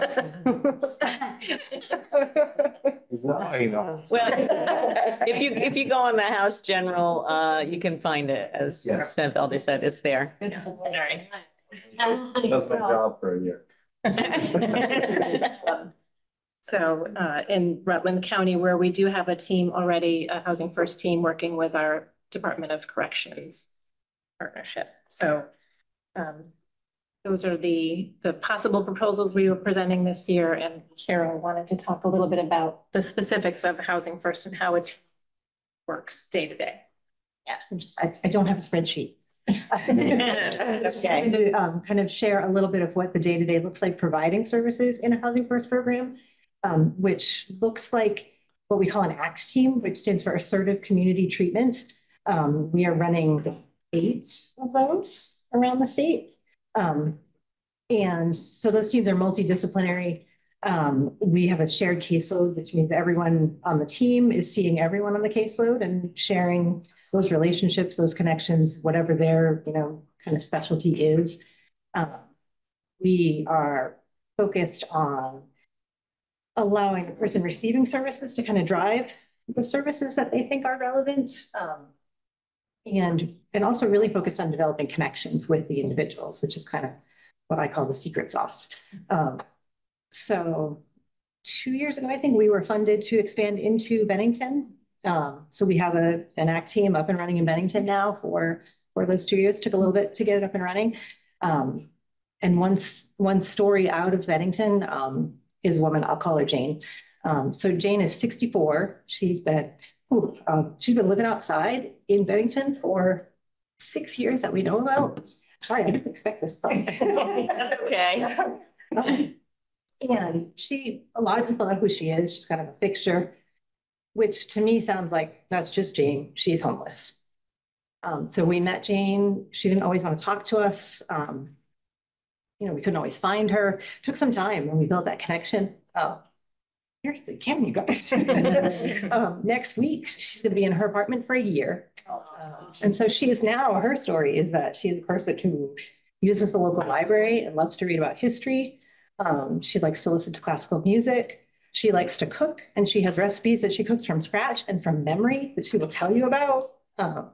So I think if we move into the state, we'll have a lot more stories like this. So. And I just want to say, we've been listening all morning to talk about numbers and policies and this and that. So I wholeheartedly thank you for coming and bringing a story of somebody with lived experience. And that's to ground us all. And that's what we're talking about. Not numbers. Yeah. Yeah. And I would remind you that she's one of many hundreds that I've gotten to be part of this. Yeah. So I'd love to bring some more back to you next year. Thank you. Are you ready for questions? Sure. Yeah. Okay. Representative Stevens has one. I just want to thank you for coming in, for making the trip. You got a nice day to drive anyway. But I just also, I've been Pathways in its forms, both in its pilot form and then as an SSA, has come through our committee looking for support over the years, and facts and figures that you've provided over the years, which are available about the differences in the saving, which is kind of a weird way to look at it, or it's a comparative savings to say, oh, it's how many thousands of dollars a month for an emergency room bed versus how many hundreds of dollars it might be to house somebody through a Housing First program. So I just, the thing that stood out always, it's the relationships that you build between the clients, yourselves, the clients, and people who provide the housing. And so now that you're in Bennington, given that we're in a housing crisis, what has your experience been in terms of building those relationships with landlords who are willing to take on clients who may or may not be easy to deal with, And how do you develop that kind of relationship with them? Yeah, we have a housing team. So that's really kind of their, when I say it's a multidisciplinary team, their discipline is the housing. They're really developing the relationships with landlords, with homeowners, kind of in the same way that the service team is developing relationships with the service participants.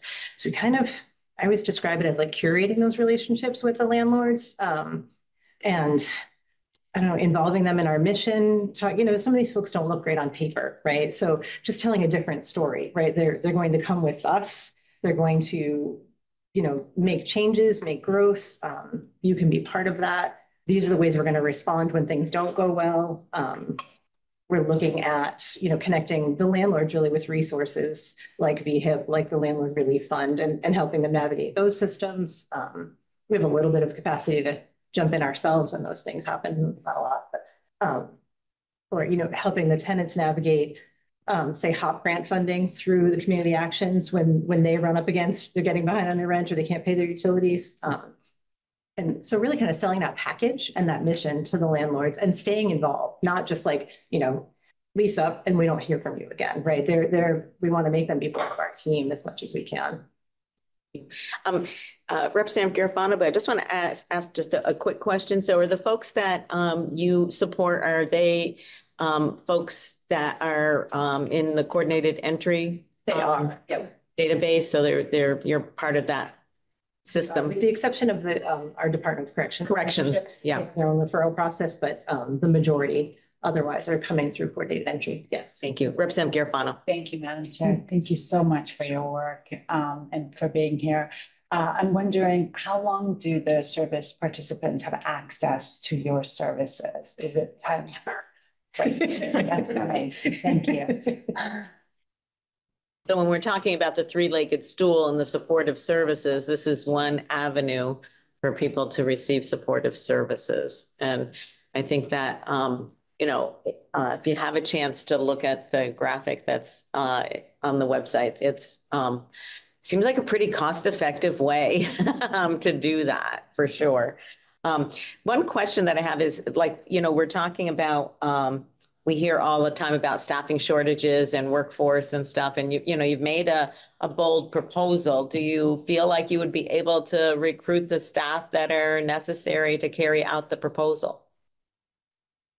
I think we have been very effective in building teams as the teams have grown into new communities, and we have worked very hard, a very mission-driven organization, value very much the lived experience of our staff. And I think, our staff retention has been strong. You want to help that? Yeah, I think our staff retention is like 2.7, something like that. There's also another figure, sort of comparative DAs and what their understaffing number is. And I don't know the numbers offhand, but I know that ours are better.